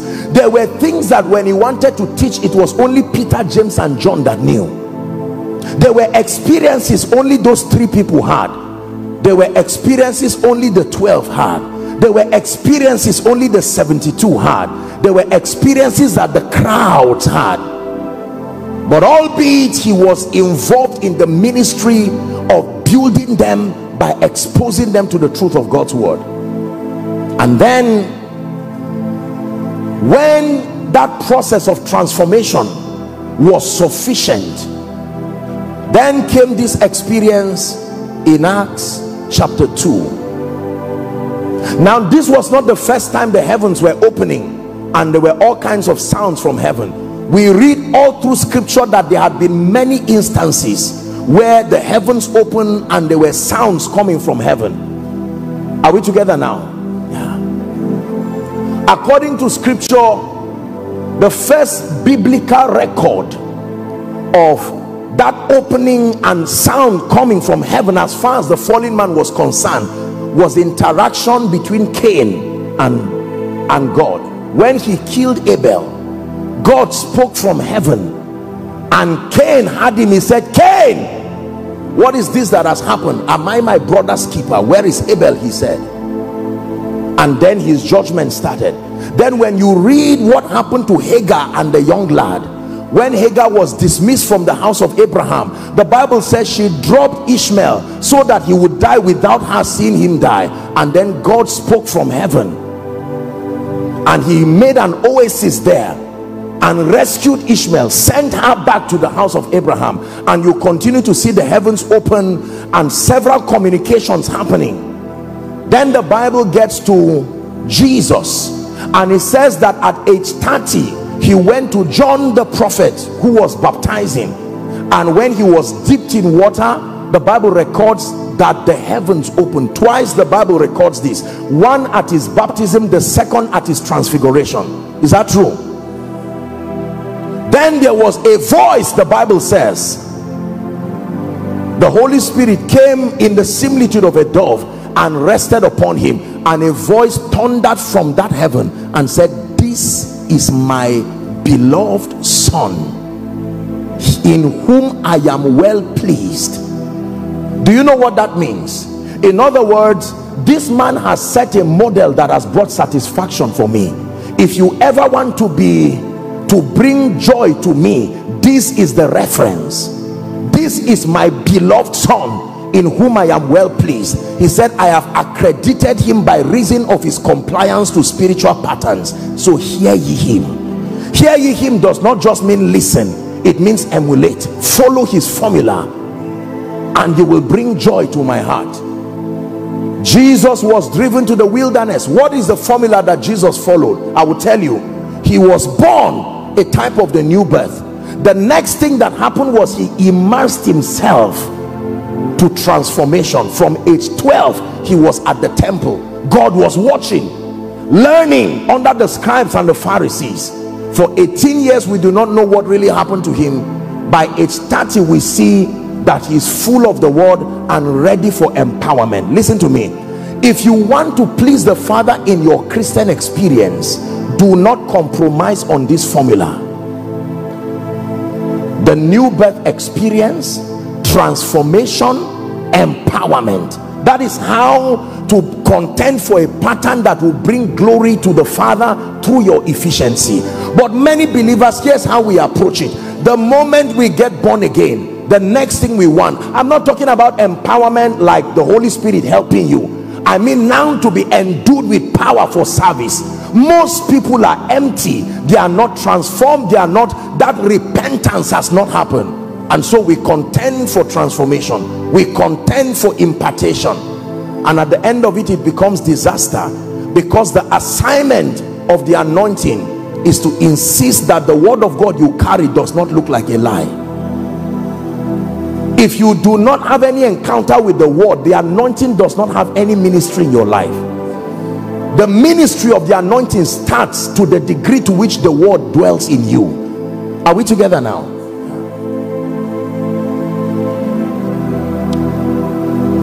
So now Jesus followed that pattern: birth, transformation, empowerment, service.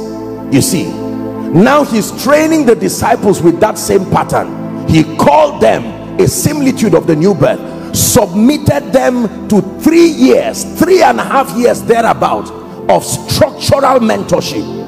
Now they had qualified to receive the promise of the Father. And the Bible says, Jesus told them, tarry ye in Jerusalem until ye be endued with power. Listen carefully. Now the day of Pentecost came, and the Holy Spirit, the heavens opened, attesting to the fact that they had complied with that pattern. I have taught that the glory of God always comes to confirm that his patterns have been followed. Every time you see the manifestation of God's glory is a signature. It is telling men that someone has walked in keeping with his patterns. If you see the glory of God in a man's finances, it means he has walked in keeping with the principles, the patterns. If you see the glory of God in a man's life as far as signs and wonders are concerned, it means that he has walked in keeping with the patterns. You first know the ways before you see the glory.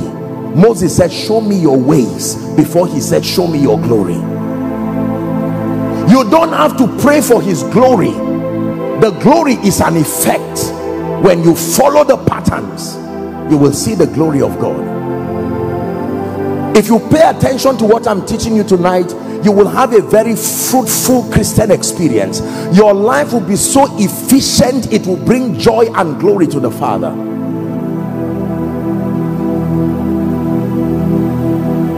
Are we blessed? So the Holy Spirit came upon them and transformed them. Now, who is this Holy Spirit that Jesus talked about so much? Who is this Holy Spirit that came upon Jesus in the similitude of a dove? Who is this Holy Spirit that even the word seemed to be so helpless until he arrived?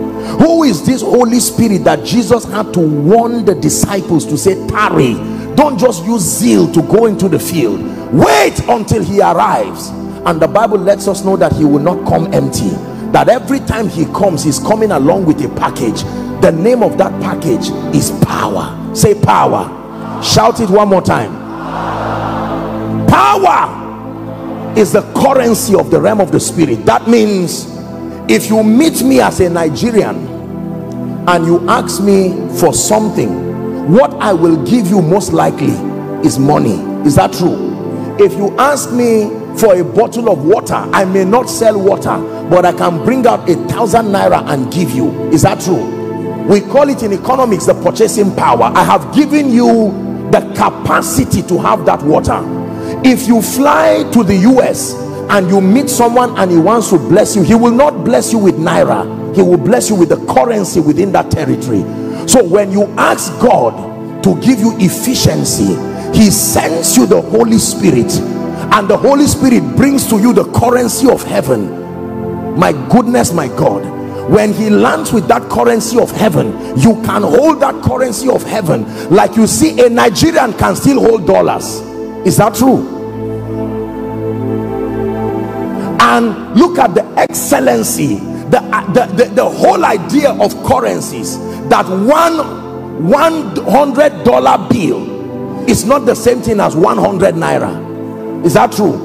So if I have $200 and you have 200 naira, we all have money, but the challenge that comes before us will show who is holding hard currency and who is holding whatever it is.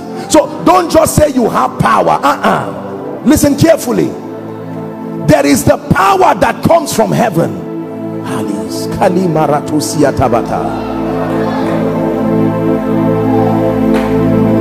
When the Holy Spirit comes, the Bible says he will not come empty. You shall receive power. You shall receive power.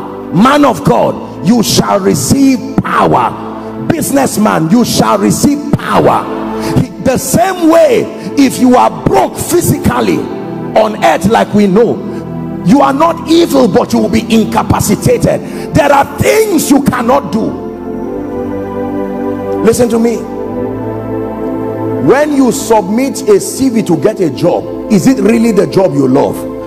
Most times it's not the job. The job is simply a channel. Is that true?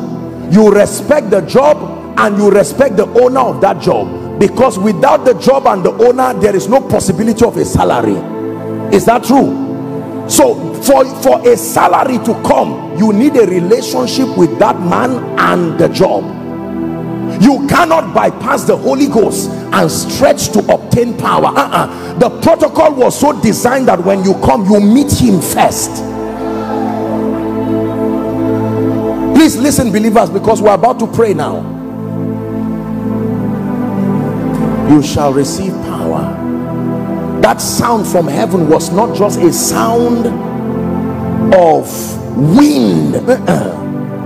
It was the Holy Ghost coming. He said you shall receive power. Power to do what? I ask you, money to do what? If you want to buy a house, what do you use? If you want to pay medical bills, what do you use? If you want to pay school fees, what do you use? Is that true? If you want to travel and pay your air ticket, what do you use? If there's all kinds of family quarrel over money and you want to settle it, what do you use? So if I give you money, what did I really give you? I gave you more than an airfare. I gave you peace in it. I gave you capacity for advancement. Are we together now? Now watch this. If you have money and you only use it for medical bills, you are shortchanging the potentials of that money, because the same money that you use to pay bills is the same money that can buy you a house, is the same money that can send your children to good schools. So when he says you shall receive power, he didn't mean you shall receive something that will be used only when you are a preacher. I am giving you an advantage that lifts you beyond the realm of the ordinary man. Please believe what I'm telling you. You will be ineffective if you reject the revelation of this sound from heaven. Most believers have run away from the power of the Holy Spirit, and you ask them why, they will say, I'm not a preacher, I don't need it. I am not a prophet, I don't need it. I am not an apostle, I don't need it. But you give anybody money at the gate, he will not say I'm not a worker, he will not say I'm a female, he will not say I'm a male. The moment you bring out money, they will collect it, because they know that it can serve every purpose. Listen, when you stand in a restaurant or you stand in a mall to shop, the goods you are picking will not ask you how old you are. The goods you are picking will not ask you what is your gender. The goods you are picking will not ask you your background. There is only one requirement: do you have the purchasing power? If that television is 500,000 or 1.5 million, if you can drop the money there, you will pick it, and the television will not refuse to go. It will follow you. That means there is a gift that God can give you beyond your background, beyond your gender, beyond the limitations of your family. First the Holy Spirit, and with the Holy Spirit, power. I believe this. I studied the fathers of faith from history, and even the ones who are alive today, none of them rejected this gift. He said you shall receive. That means you can reject it. Many of us have rejected it, but tonight God is giving you an opportunity again to receive power. Power to heal, power to deliver, power to transform, power to turn things around, power to rise beyond the grip and the limitations of the vicissitudes of life, power against the forces of darkness that sit upon the destinies of people. Listen to me, there are people, like I said in the morning, great voices that should be heard across the globe, but there are forces sitting on people's destiny, and many of us are wishing that one day something would happen. And Jesus knew. He said tarry. Now you have tarried again, and he's coming to you saying, I brought this in 2009, you rejected it. Now you see what it has cost your ministry. I brought it in 2015, you rejected it. Look what it has cost your family. If that power were not there, or if that power were there, you probably would not be at this level. Now he has come to you again in this conference. And some of you, I will not be surprised if you are here and you will reject him, reject the Holy Ghost, reject his power, and he will back up in peace and allow you recycle pain again in ministry, recycle pain again in destiny. Watch the devil destroy your family again. Watch your life go through cycles of pain, giving all kinds of explanations, whereas there is power available for you. How many of you have been stranded financially, especially when you wanted to buy something, and then you got to a season in your life where you came into more than enough and you went back to the same thing? You know, that dominion joy of being able to purchase what frustrated you yesterday, that's what God wants to do for you today. That by the time you return from this conference, the powers that refuse to give way, you go back from this conference and you say, in the name of Jesus Christ, I didn't come empty. Peter had been passing the gate beautiful. I am sure the blind man, he may not know them, but they knew him. They knew his condition. And I'm sure Peter will say, I wish I had the power. I wish I had the power. I wish I had the power. And Jesus said, tarry, something is about to come upon you. The next time he was going to pray, when he saw that man, he said, no, yesterday's limitation cannot be tomorrow's limitation. Silver and gold I may not have, but such as I have, I received something when the Holy Ghost came. Such as I have, such as I have. Hear what Peter was saying. I know what I don't have, but I know what I have. I know what I don't have, the privilege of a superior background, but I know what I have, the power to veto that background. I know what I don't have, the privilege to be raised by responsible fathers and mothers, you may say, but now I know what I have, power. Listen to me, please listen. When God was calling me into ministry, I prayed and I said, Lord, I have watched people do ministry without the power of the Holy Spirit. I have watched people give explanations and got frustrated. I have watched people destroy ministries like being dropped in the den of lions. And I said, Lord, I do not want the kind of ministry where I will watch the sick and give them explanations and have them go back like that. I don't want the kind of ministry where I will pray and speak over people. They will shout amen with all their hearts and return with no testimonies. How will I can't live with my conscience judging me every day that the problem is not their believing. They had faith enough to come for your meeting. When a patient meets a doctor, he has done his own part. The remaining now is the doctor. Hear me, Abelkuta. There are many of you who have done well as far as submitting yourself to doctrine and truth, but can I tell you, the way you want to go about your life and destiny without power, I guarantee you, you will be frustrated. Believe me, believe me, believe me. There are demonic forces that will not allow you rise to become an expression of what Jesus wants. Say unto God, how terrible art thou in thy ways. It is through the greatness of thy power, the greatness of thy power, not your explanation, not your stories, the greatness of your power. Man of God, the gates of ministry will not open just because you are sincere. You need power. There are gates that will not let you rise. There are gates that will not let sinners come to be saved.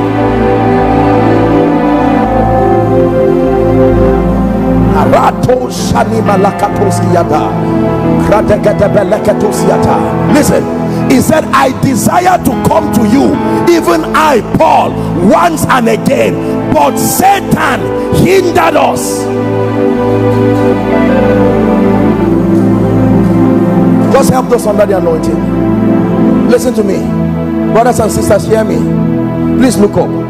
I have been oppressed by demon spirits. This man talking to you, I'm not just telling you what I read in a book. I know the kind of background I came from. Nothing rises to a global scale. No.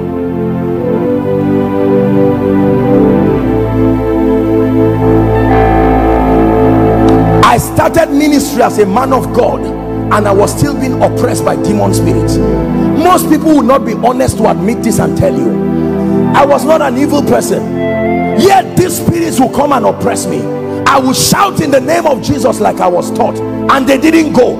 And because of the prophetic, I will see them. It's not like they're just pressing me.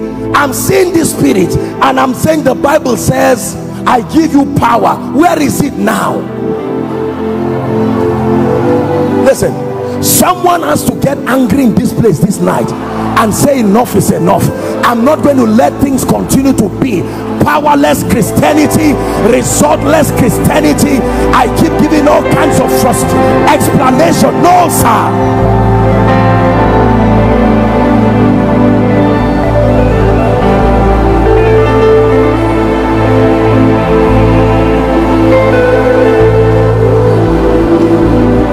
Hear me, hear me.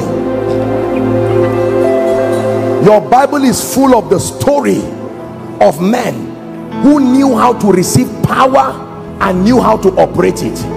There was a man who lived like a god called Elisha.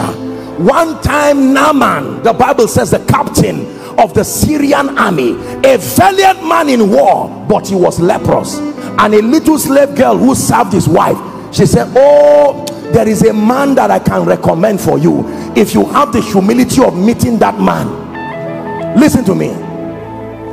They now wrote a letter to the king, and the king said, you see this trouble, these people are just looking for an occasion for war. When Elisha had it, he said, where is the man? Send him and let him know there is a prophet in Israel. I was told one time, there was a time that they brought someone with a twisted face to Archbishop Idahosa of blessed memory. Do you know what he did? He told the man, look up. And the man looked up. He said, God, this man was created in your image. If this is how you look, leave him like that.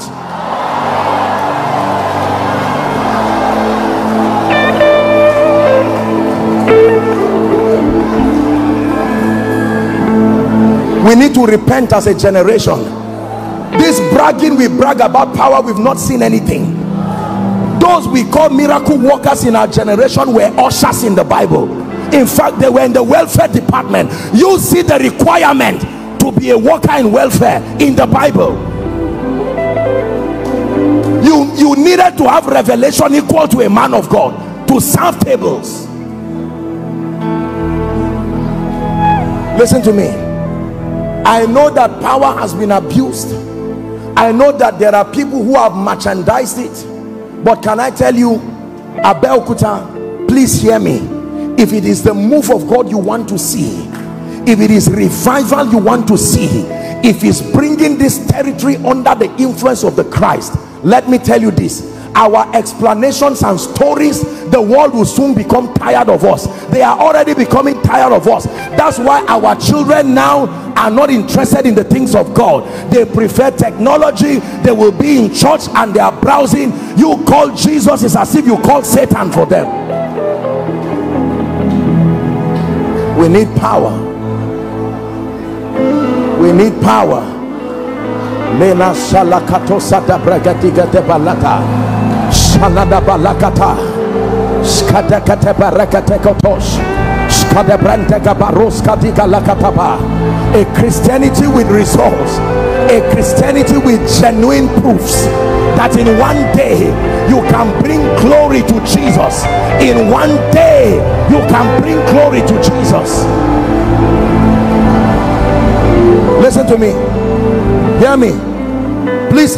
I want you to be patient tonight. I don't intend to keep us here for long, but I want you to be patient, because that sound from heaven will echo in this place again. One more time. One more time. I can't guarantee that everybody will catch that fire, but I know there must be someone here tonight, someone tired of explanations without results.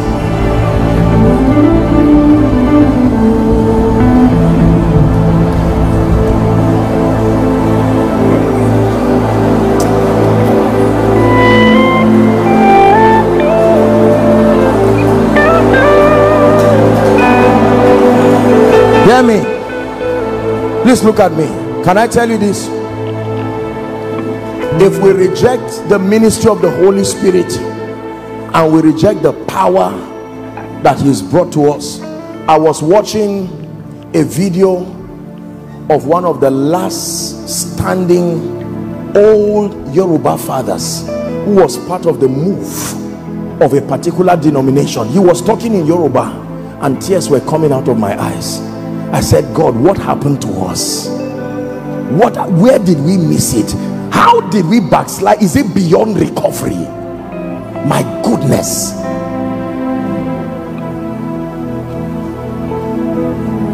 I was reading about a dear people that I know very much, Charles and Francis Hunter. Sir, in one meeting they raised 100 people from the wheelchair. 100. If one person stands up from the wheelchair now, I can brag and make noise as if I brought heaven down and took it back up. This 100 in a service.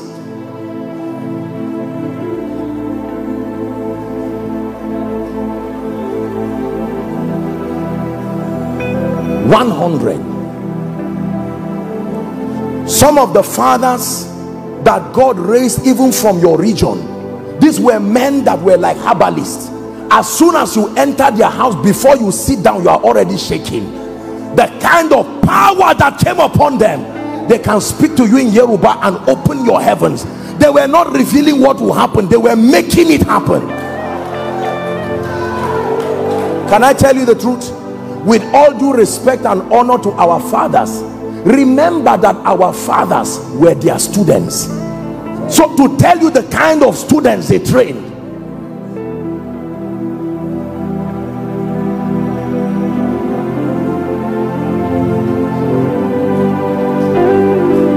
there were things that were written in this Bible. They were not parables.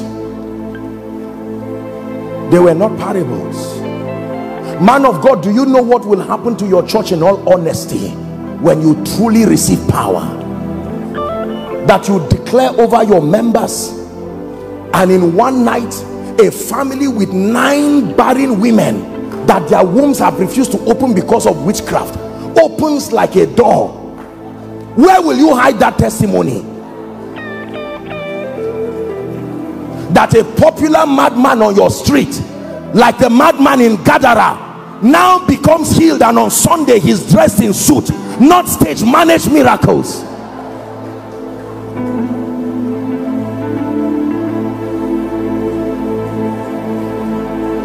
That one day someone passes a mortuary on his way to go and pray, and suddenly starts hearing a shout from inside the mortuary, "I'm not dead, oh, open that door." And the newspaper comes to capture it. "Oh God, where are you coming from?" He says, "From heaven. Somebody on earth refused to allow me go. They held me and brought me back." Except we don't believe in this Bible. I came tonight with a cry to tell you there is more. Oh dear prayer warrior, there is more. It's good to pray, but let your prayer produce results. Dear preacher, there is more. I don't mean to insult or challenge or negatively communicate anything, but are you aware of the way we beg members? Why didn't you come to church? I am not in the mood. Okay, am I doing something wrong? Can you where did you find that in the Bible? I'm not saying to not treat people well, don't get me wrong. In the days of the generals, a service will be starting 6 p.m. in the morning.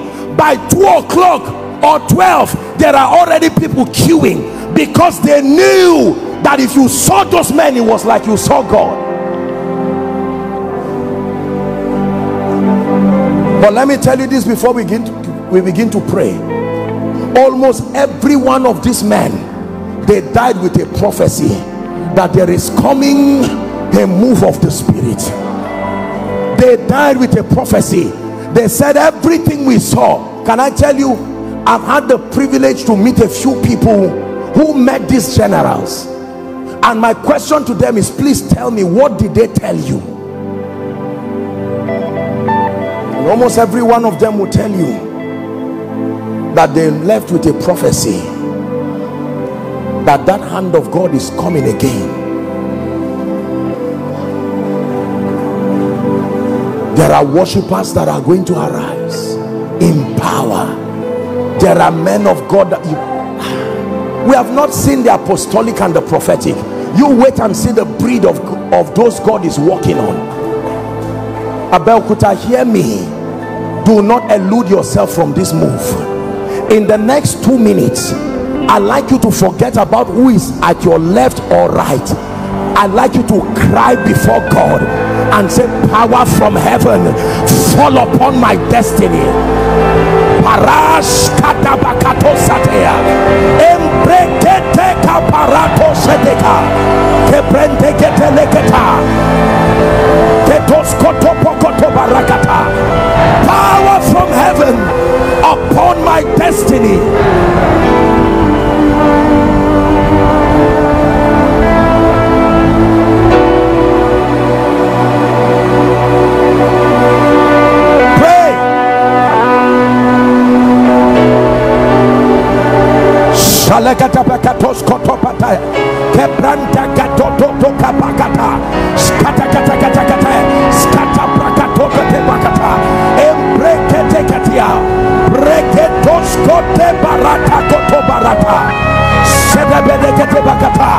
Like the day of Pentecost, oh God, let the fire fall.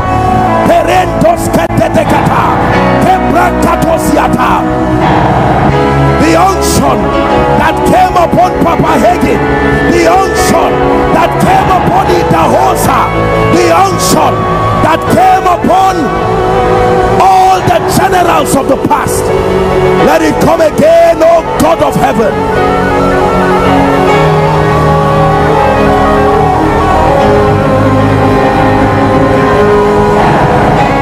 Pray, man of God, enough of powerless ministry. It's time to contend for genuine power. Businessman, enough of explanations. For everyone that asketh, receiveth.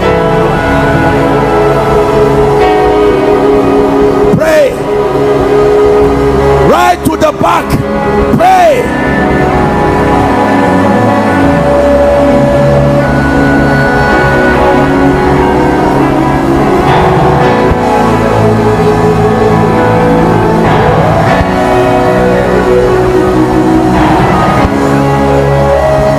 Where are the mantles of men like Pa Elton?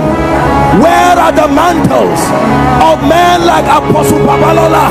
Where are the mantles?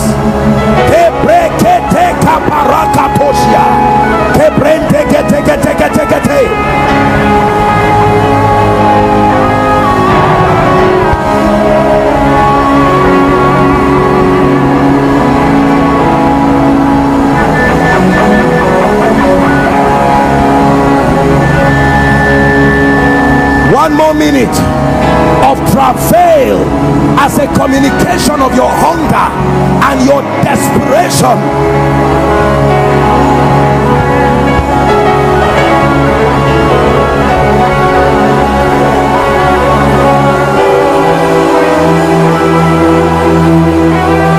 Fire, fire, fire, fire fall on me. Fire, fire, fire, fire fall on me. Just like the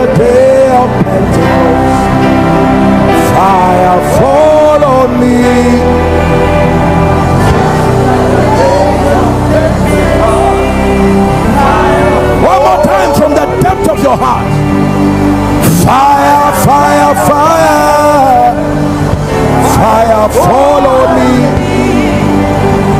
Fire, fire, fire.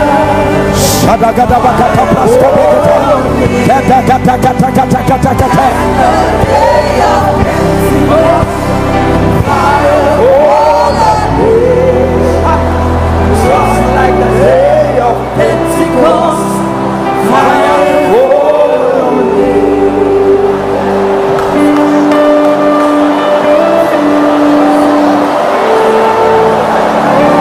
You're about to receive something that will change your life forever.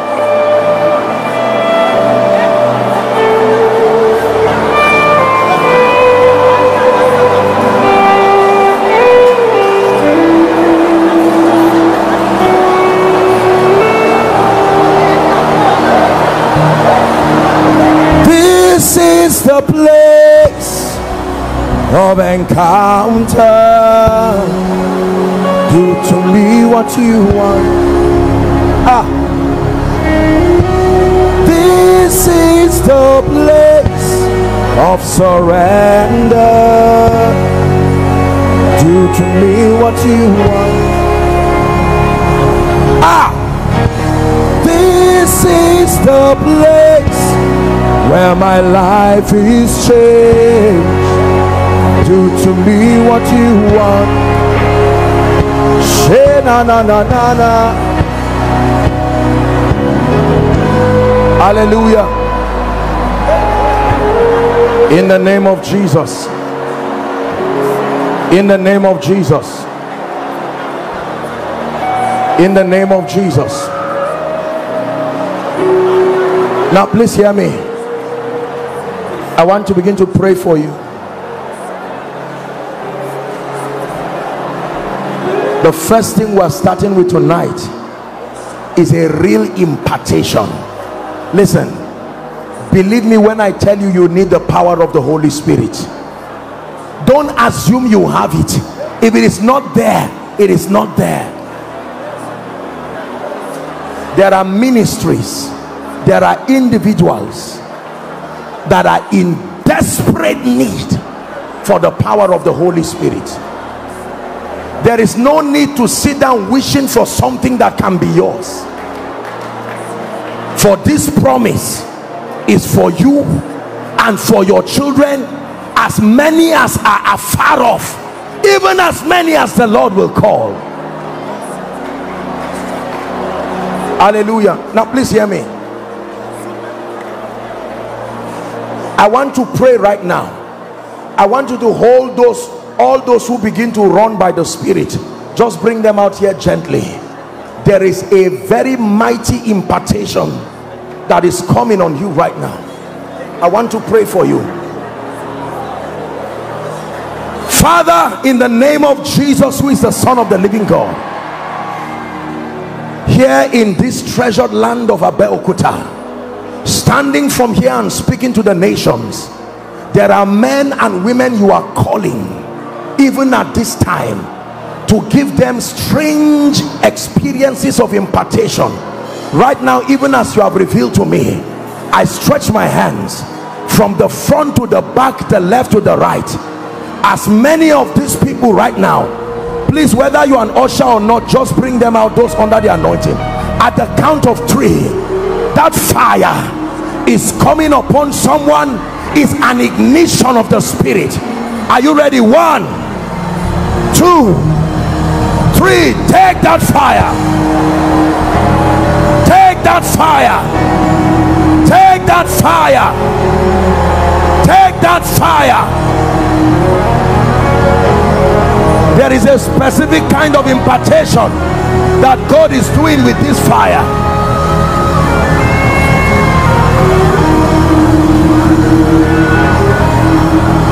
We are here for you. Come and do what you do. We are here for you. Come and do what you do.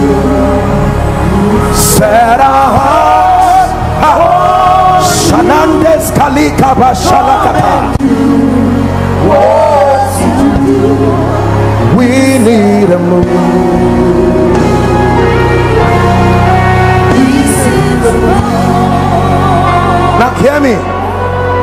hear me. Over the last 3 months, the Holy Spirit has been speaking to me about a restoration of the healing ministry. The Lord began to speak to me that we have really lost the healing ministry. There are people who heal, but there are few people who have really gotten this healing mantle.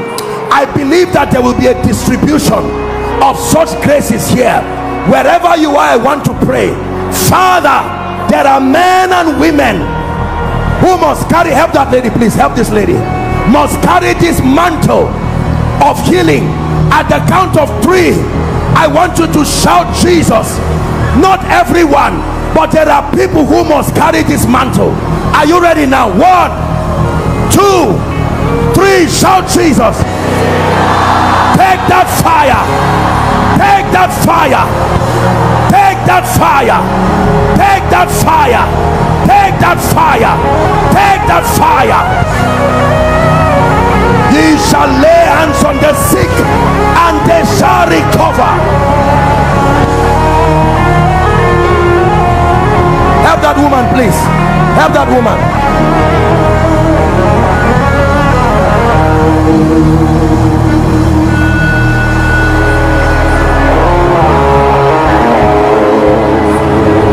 Mantles are falling here tonight. Anointings are falling here tonight. Graces are falling here tonight. For the kings to arise, for revival to return, for the kings to be born, for revival to return. Yeah. Ali, Ali, oh, Ali, oh,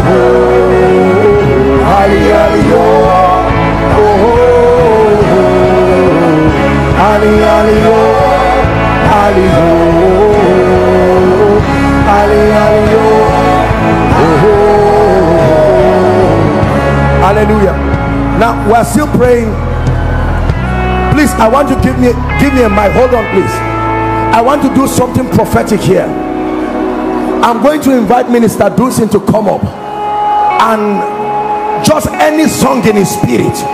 I believe there will be a transference of mantles. Hear me. There are prophetic psalmists that will need to arise, not just composing what does not edify. Please listen to me. Some of you have been called into the ministry of prophetic psalmistry, but for a long time you are in hiding like Gideon.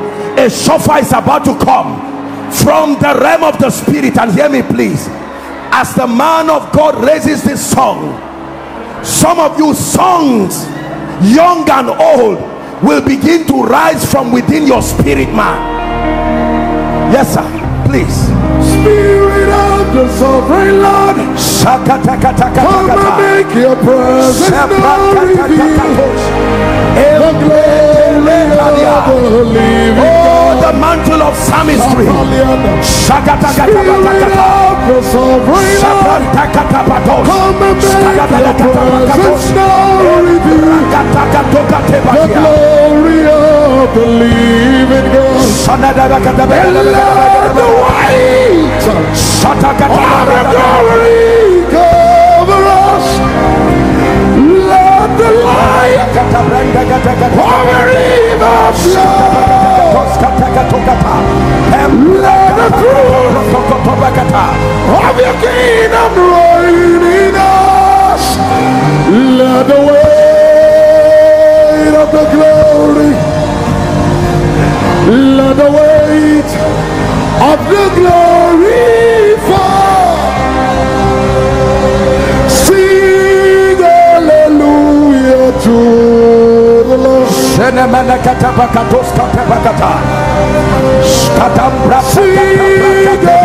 hallelujah to the Lord. Oh, let the rain fall. Let the rain fall. Let the rain fall. Heavens be open in the name of Jesus Christ. Oh, sing hallelujah to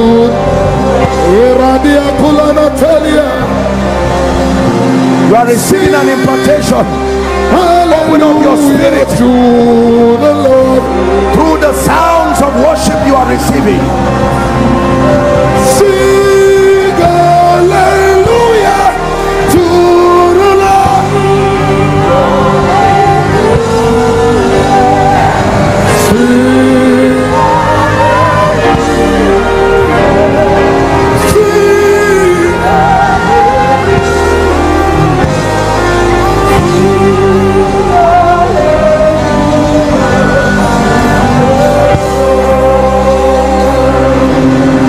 changing everything in obedience to Christ, revealing everything in obedience to Christ, realigning everything, restoring everything, is rebirthing everything in obedience to Christ.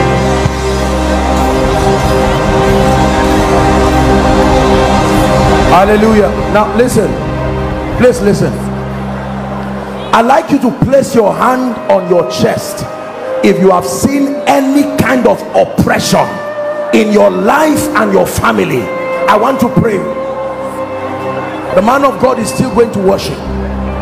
Listen to me. I want to pray right now. Here it's already filled up, so you may not need to bring them out, just help them there. But I want to declare fire is falling from heaven. There are men and women here who have been under all kinds of oppression. The Bible says, for this purpose was the Son of God made manifest, that he may destroy the works of the evil ones. Now hear me. At the count of 3, I'm going to ask you to shout the name Jesus. And if God be God, everything that has refused to give way for the King of Glory to come in, he must give way right now, and the power of God will come upon you. That fire will frustrate the counsel of darkness. I want you to shout from the depth of your heart that name that is above all names. Are you ready now? Father, I decree and declare that everyone here who is oppressed, everyone and every family, every business and every ministry, we come in the name of the Lord God of heaven, and we decree and declare, as we shout that name, let every mountain, let every other name, let every enchantment, let every activity of wizardry, let every activity of stargazers, let it come to an end. Are you ready now? 1, 2, 3, shout Jesus.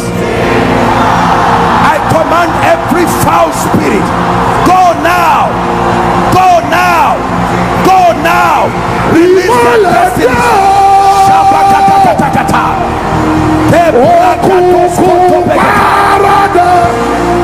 Darkness, go now, out of their lives, out of their ministries, out of their businesses.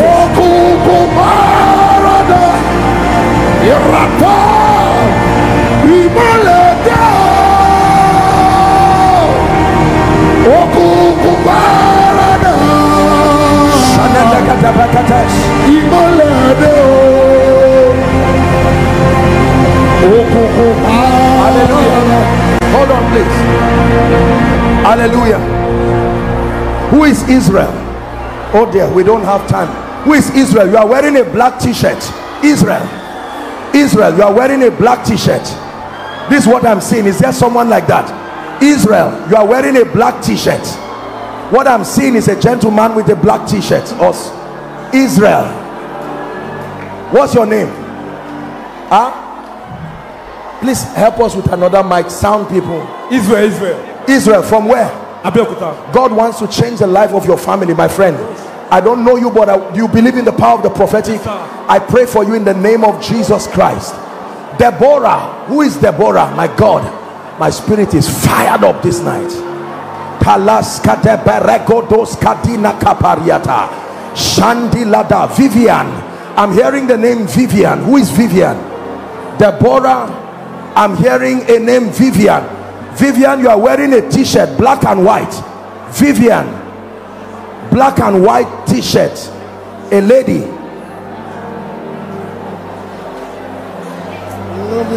Vivian. Realigning everything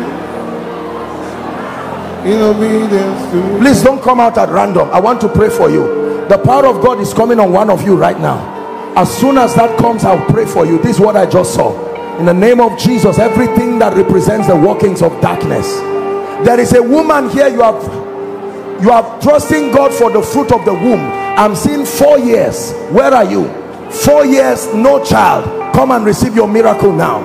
4 years, no child. Make sure you are married. 4 years, no child. In the name of Jesus Christ, I decree and declare the power of God is coming on one of you here right now. In the name that is above all names, may that fire fall right now in the name of Jesus.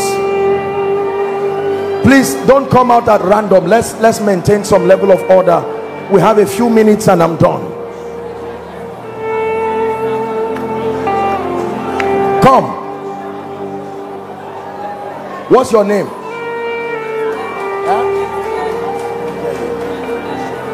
Hold on, please. I want to pray for you. 4 years, no child. I know many of you it's not 4 years. Obedience is better than sacrifice. I will still pray for you. 4 years. You. 4 years too. 4 years. 4 years. What's your name? Is the mic working? Victoria. What's your name? Huh?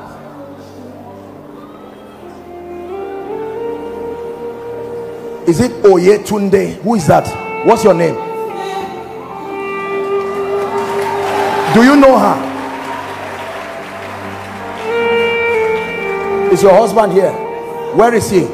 I'm seeing two of you standing and the Lord is saying I should pray even for his finances. Where is he? Oga, can you run and come? God wants to visit you. Don't be embarrassed. This is a family of faith. Please come and stand here, sir.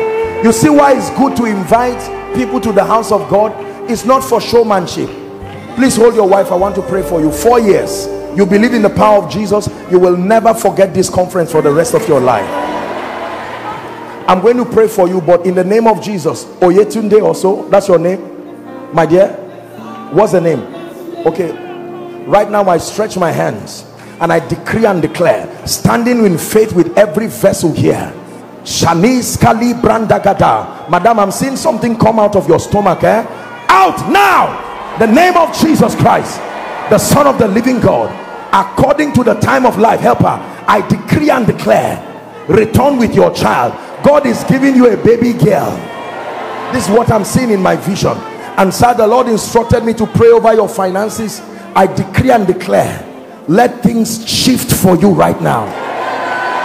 For all of you who are out here trusting God for the fruit of the womb, in the name of Jesus, the power of God is coming on one of you. Afterwards, I'll just speak over you. This is what God is revealing to me. All those who are standing right now, there's such an anointing coming on one of you. We have to hurry up and walk with time. In the name of Jesus, I decree and declare that the spirit that is back of this, it must go now. I'm telling you, I'm seeing fire just coming on you. The Lord is burning everything that is responsible for this. Help her, please. This season of barrenness, I decree and declare to you, according to the time of life, weep not, for the book is opened. In the name of Jesus Christ. Boyega. Who is Boyega? I'm hearing a name, Boyega. Is there someone like that? Boyega. What's your name, sir? You're a preacher. Can I pray for you, sir? I hope you're not embarrassed. Please come. Things are about to shift in your ministry.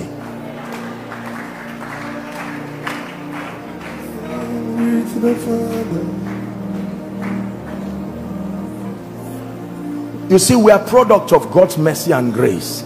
There is absolutely no reason to pride and glory except in the name of the Lord. When you see these kinds of things happen, it is more than a man being anointed. It's Jesus revealed. He's being revealed in the midst of his people. I interject to say this because usually in the presence of mighty manifestations like this, it is easy to exalt the man more than Jesus. Thank God for the honor that comes with priesthood. But can I tell you, there is only one who deserves every glory and every lifting here. And we must not be ashamed to let the nations know that we were taught well. Let the nations know that he's built us well. Our assignment is to see him lifted, and he said that if I be lifted up from the earth, you see, if I be lifted up from the earth. Jane, I'm hearing a name, Jane. Jane. Oh, that's really the song. Shining in the light of your glory, pour out your power and love As we sing, Holy, holy, holy. So I want to pray for you, because you have come out in honor to the word of the Lord. Transference is a privilege, it's an election of grace. I assure you, there is a man of God right now. I don't know where you are, but there is such a mighty anointing coming on you. You are a man of God in ministry already. A man of God right now.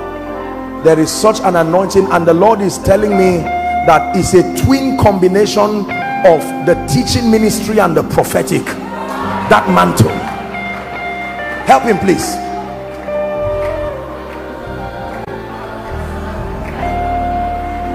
Father, please hold my hand, sir. In the name of Jesus Christ, sir, by the privilege of this election of grace, I decree and declare according to the word of the Lord, step into a new season of power with God. In the name of Jesus Christ. In the name of Jesus Christ. In the name of Jesus Christ. My friend, come. Your life is about to change. I don't know you, but let me tell you this. The Lord himself is about to take you to a dimension in the prophetic and the apostolic. It's starting as like a prayer ministry, but is a real apostolic and prophetic ministry. God is training you and God is building you. And listen to me, there is one secret that has kept you: humility. Maintain it. Maintain it no matter how God lifts you. Let me use this as an encouragement to many people. No matter how far God lifts you, the moment pride begins to come, fight it like you fight Satan. Don't ever allow any result make you fight those who God used to help you, whether you like them or not, whether you believe in them or not, whether you think you are more anointed than them or not. In your humility is your immunity. I don't know this man. I don't pray for people carelessly. I fear God, but I want to pray for you. He's in ministry, sir, here in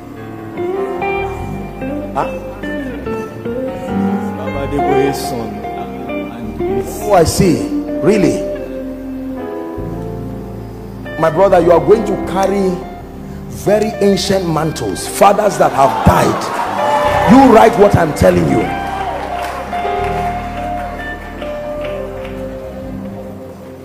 Have you read about Pakindayomi? Have you read about that man?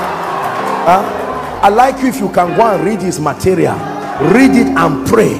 There is something from that lineage that is needed in your destiny. Go and write what I'm saying. Just believe what I'm telling you. In the name of Jesus Christ, by the election of grace, I release you. Step into a new season. Power of the Holy Ghost. In the name of Jesus Christ, a new season. May your eyes be open, may your hands be taught to war. In the name of Jesus Christ. Why are you here? We have to pray for the sick. Deborah, hold them. One of you will start running now. The power of God will come on you. These things are supernatural. Just please be sensitive. Don't mind me. Let me just do my crazy thing here. We'll soon will soon be done. I don't know why God does this thing. One of you, literally, the power of God is victory over delay. That's what is happening. It's not like you are running intentionally.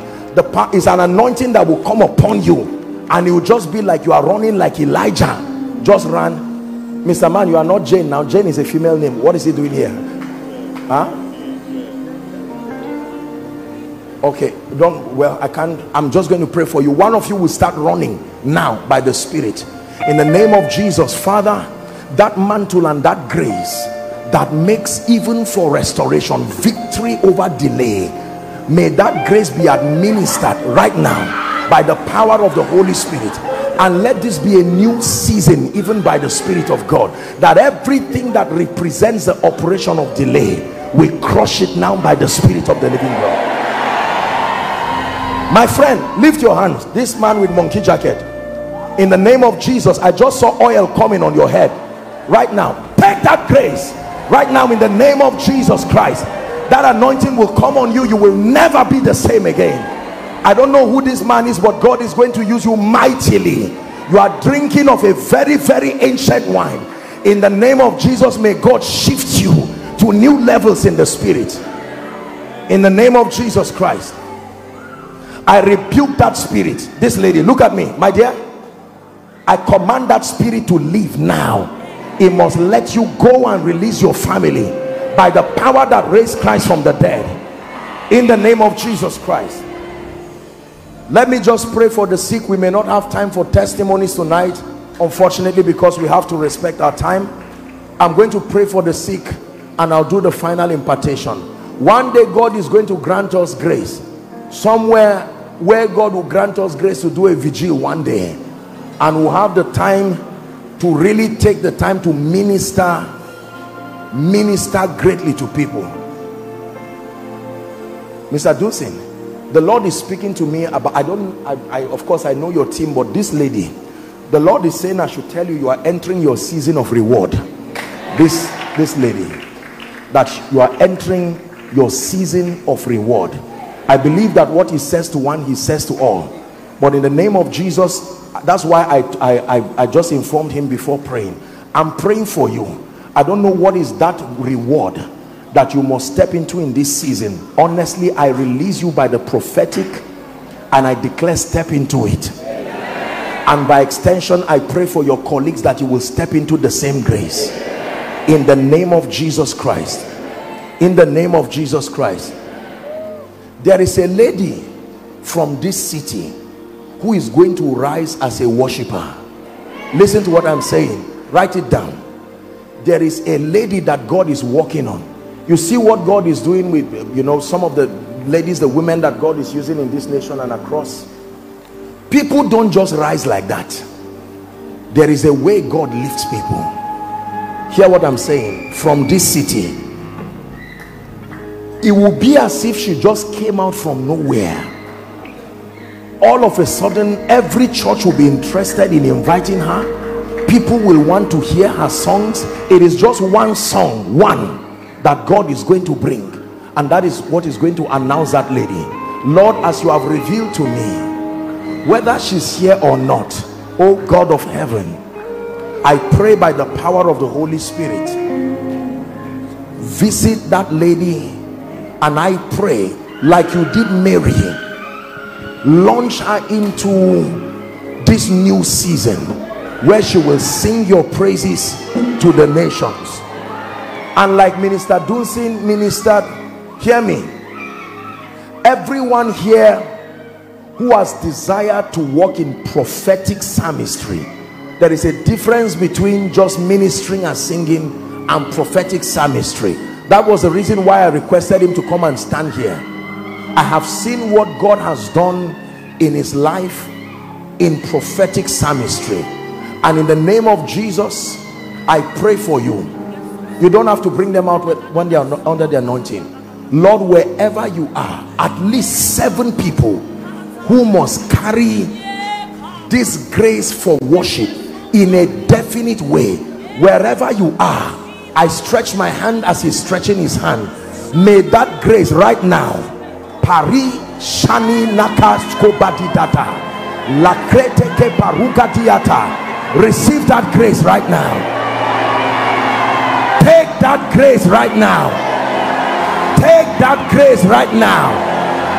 Some of you, the angel of the Lord will wake you in the night. Oh, I tell you this, and give you songs from heaven, songs that you will write. They will become ladders that will lead the nations to worship. In the name of Jesus Christ.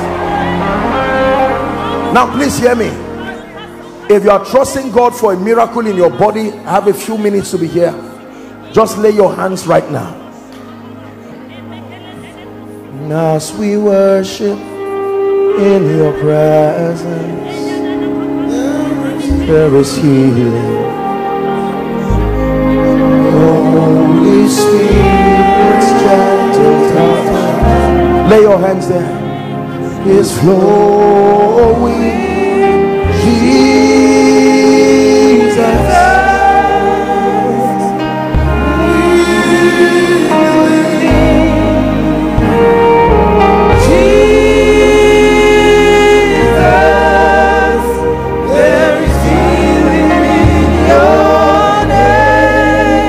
I want you to agree with me as I pray for you.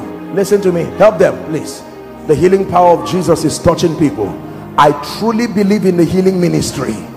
I believe that Jesus heals. I believe that miracles are not a manipulation. There are genuine miracles. And right now, just breathe your name upon me. Just breathe your name upon me. Breathe. Shalena Sabaruziata. Lord, what hates your name. Breathe, Lord. Just breathe your name upon me. One more time and I'll pray for you right now. Just breathe your name upon me. Breathe. His name is powerful. Just breathe your name upon me. Breathe. His name is mighty, able to save, able to heal. Your name, breathe, Lord. Just breathe your name upon me. Breathe. Now agree with me. In the name of Jesus Christ. In the name of Jesus Christ. Every spirit that is back of any infirmity plaguing your life and plaguing your body, according to the integrity of scripture, the Bible declares that by his stripes we were healed. Please help them. Help those under the anointing. My God, such a move of the healing power. Help that gentleman. Be healed now. Be healed now. Every eye condition, be healed in the name of Jesus. Every bone condition, hear the word of the Lord, be healed in the name of Jesus.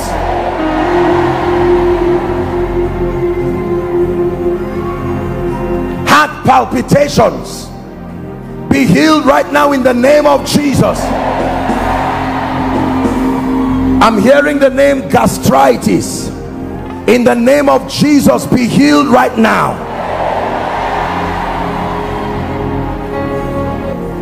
Any terminal disease, HIV, cancer, we curse you in the name of Jesus Christ. There is someone, you have a swelling around the side of your cheek. It looks like mumps, but it stayed there for unnecessarily long. The power of God is touching you right now. Be healed in the name of Jesus.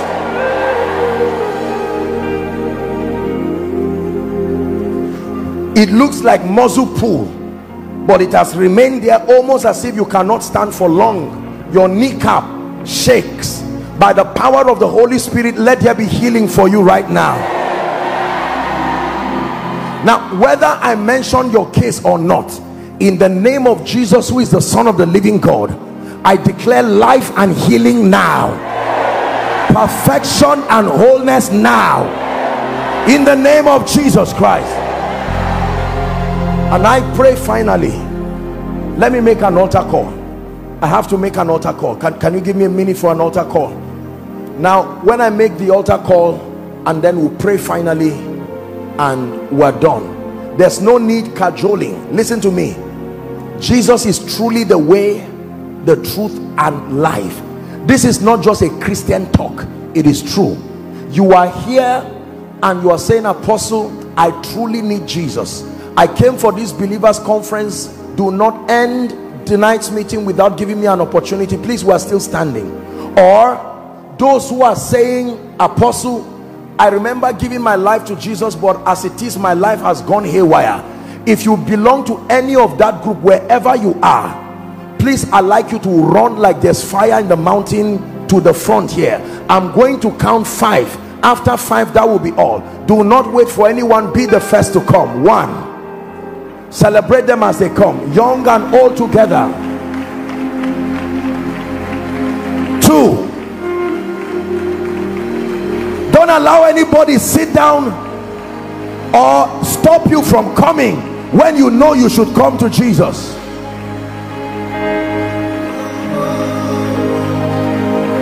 Come, come, come, come, run to Jesus. 2.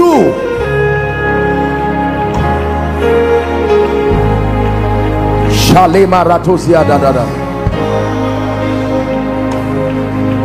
Abelkuta, is this how you celebrate salvation? Jesus is bringing many to him. Come. Please allow those who need to come to come. If they are coming for salvation, please let them come. 4.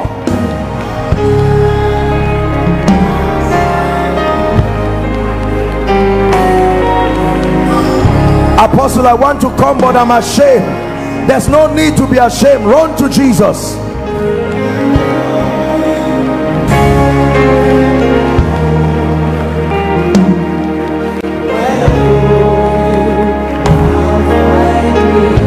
Hallelujah.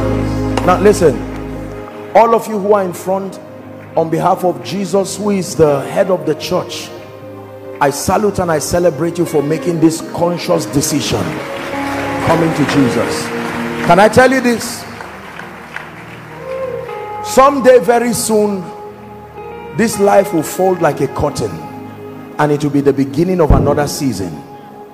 I know this is a message that is not very popular again, but let me say it one more time. Jesus is coming soon. Believe me when I tell you this. Sooner than the first time you heard this sentence, Jesus is coming. One glorious morning, you will get up trying to go to your place of work. I would get up trying to run and take a flight and go for a ministration, only that we'll find out there may not be need for it again. His Majesty coming in the brightness of the cloud. We will see him as he is, whether we believe him or not. That day we will see him. And the Bible says the dead in Christ will arise first, and we who are alive and remain, we will be caught up in the air, and there will be that glorious exit. We will sing your songs, Minister Dunsin, while we ascend. We will sing those songs of victory, the triumphant ones, and wave the earth and his pride one more time. And can I tell you this? It is a risk to not know Jesus. This is not planting fear, it is the truth. We will join the cloud of witnesses. What a day of rejoicing that will be when we all see Jesus. I'll sing and shout the victory. Lift your right hand high to heaven. I want you to say this loud and clear. Let it be from the depth of your heart.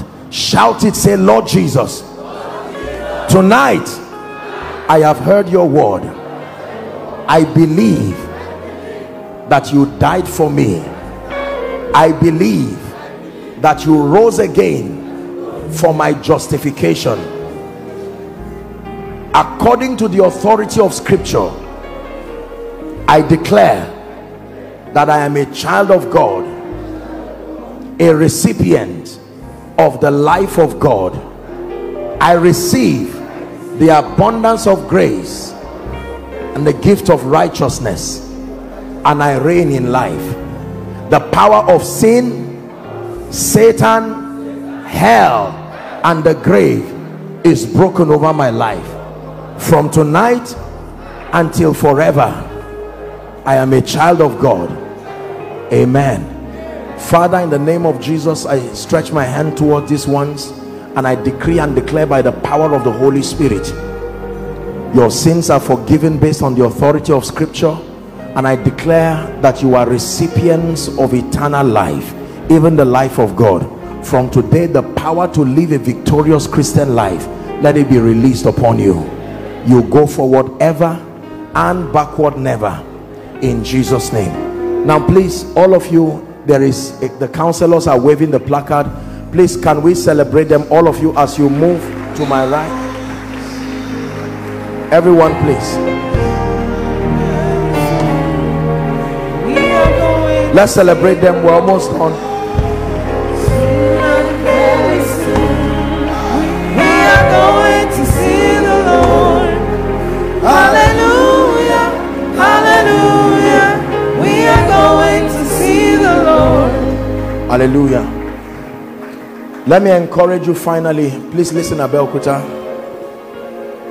Do not allow anything stop your pursuit of Jesus Christ.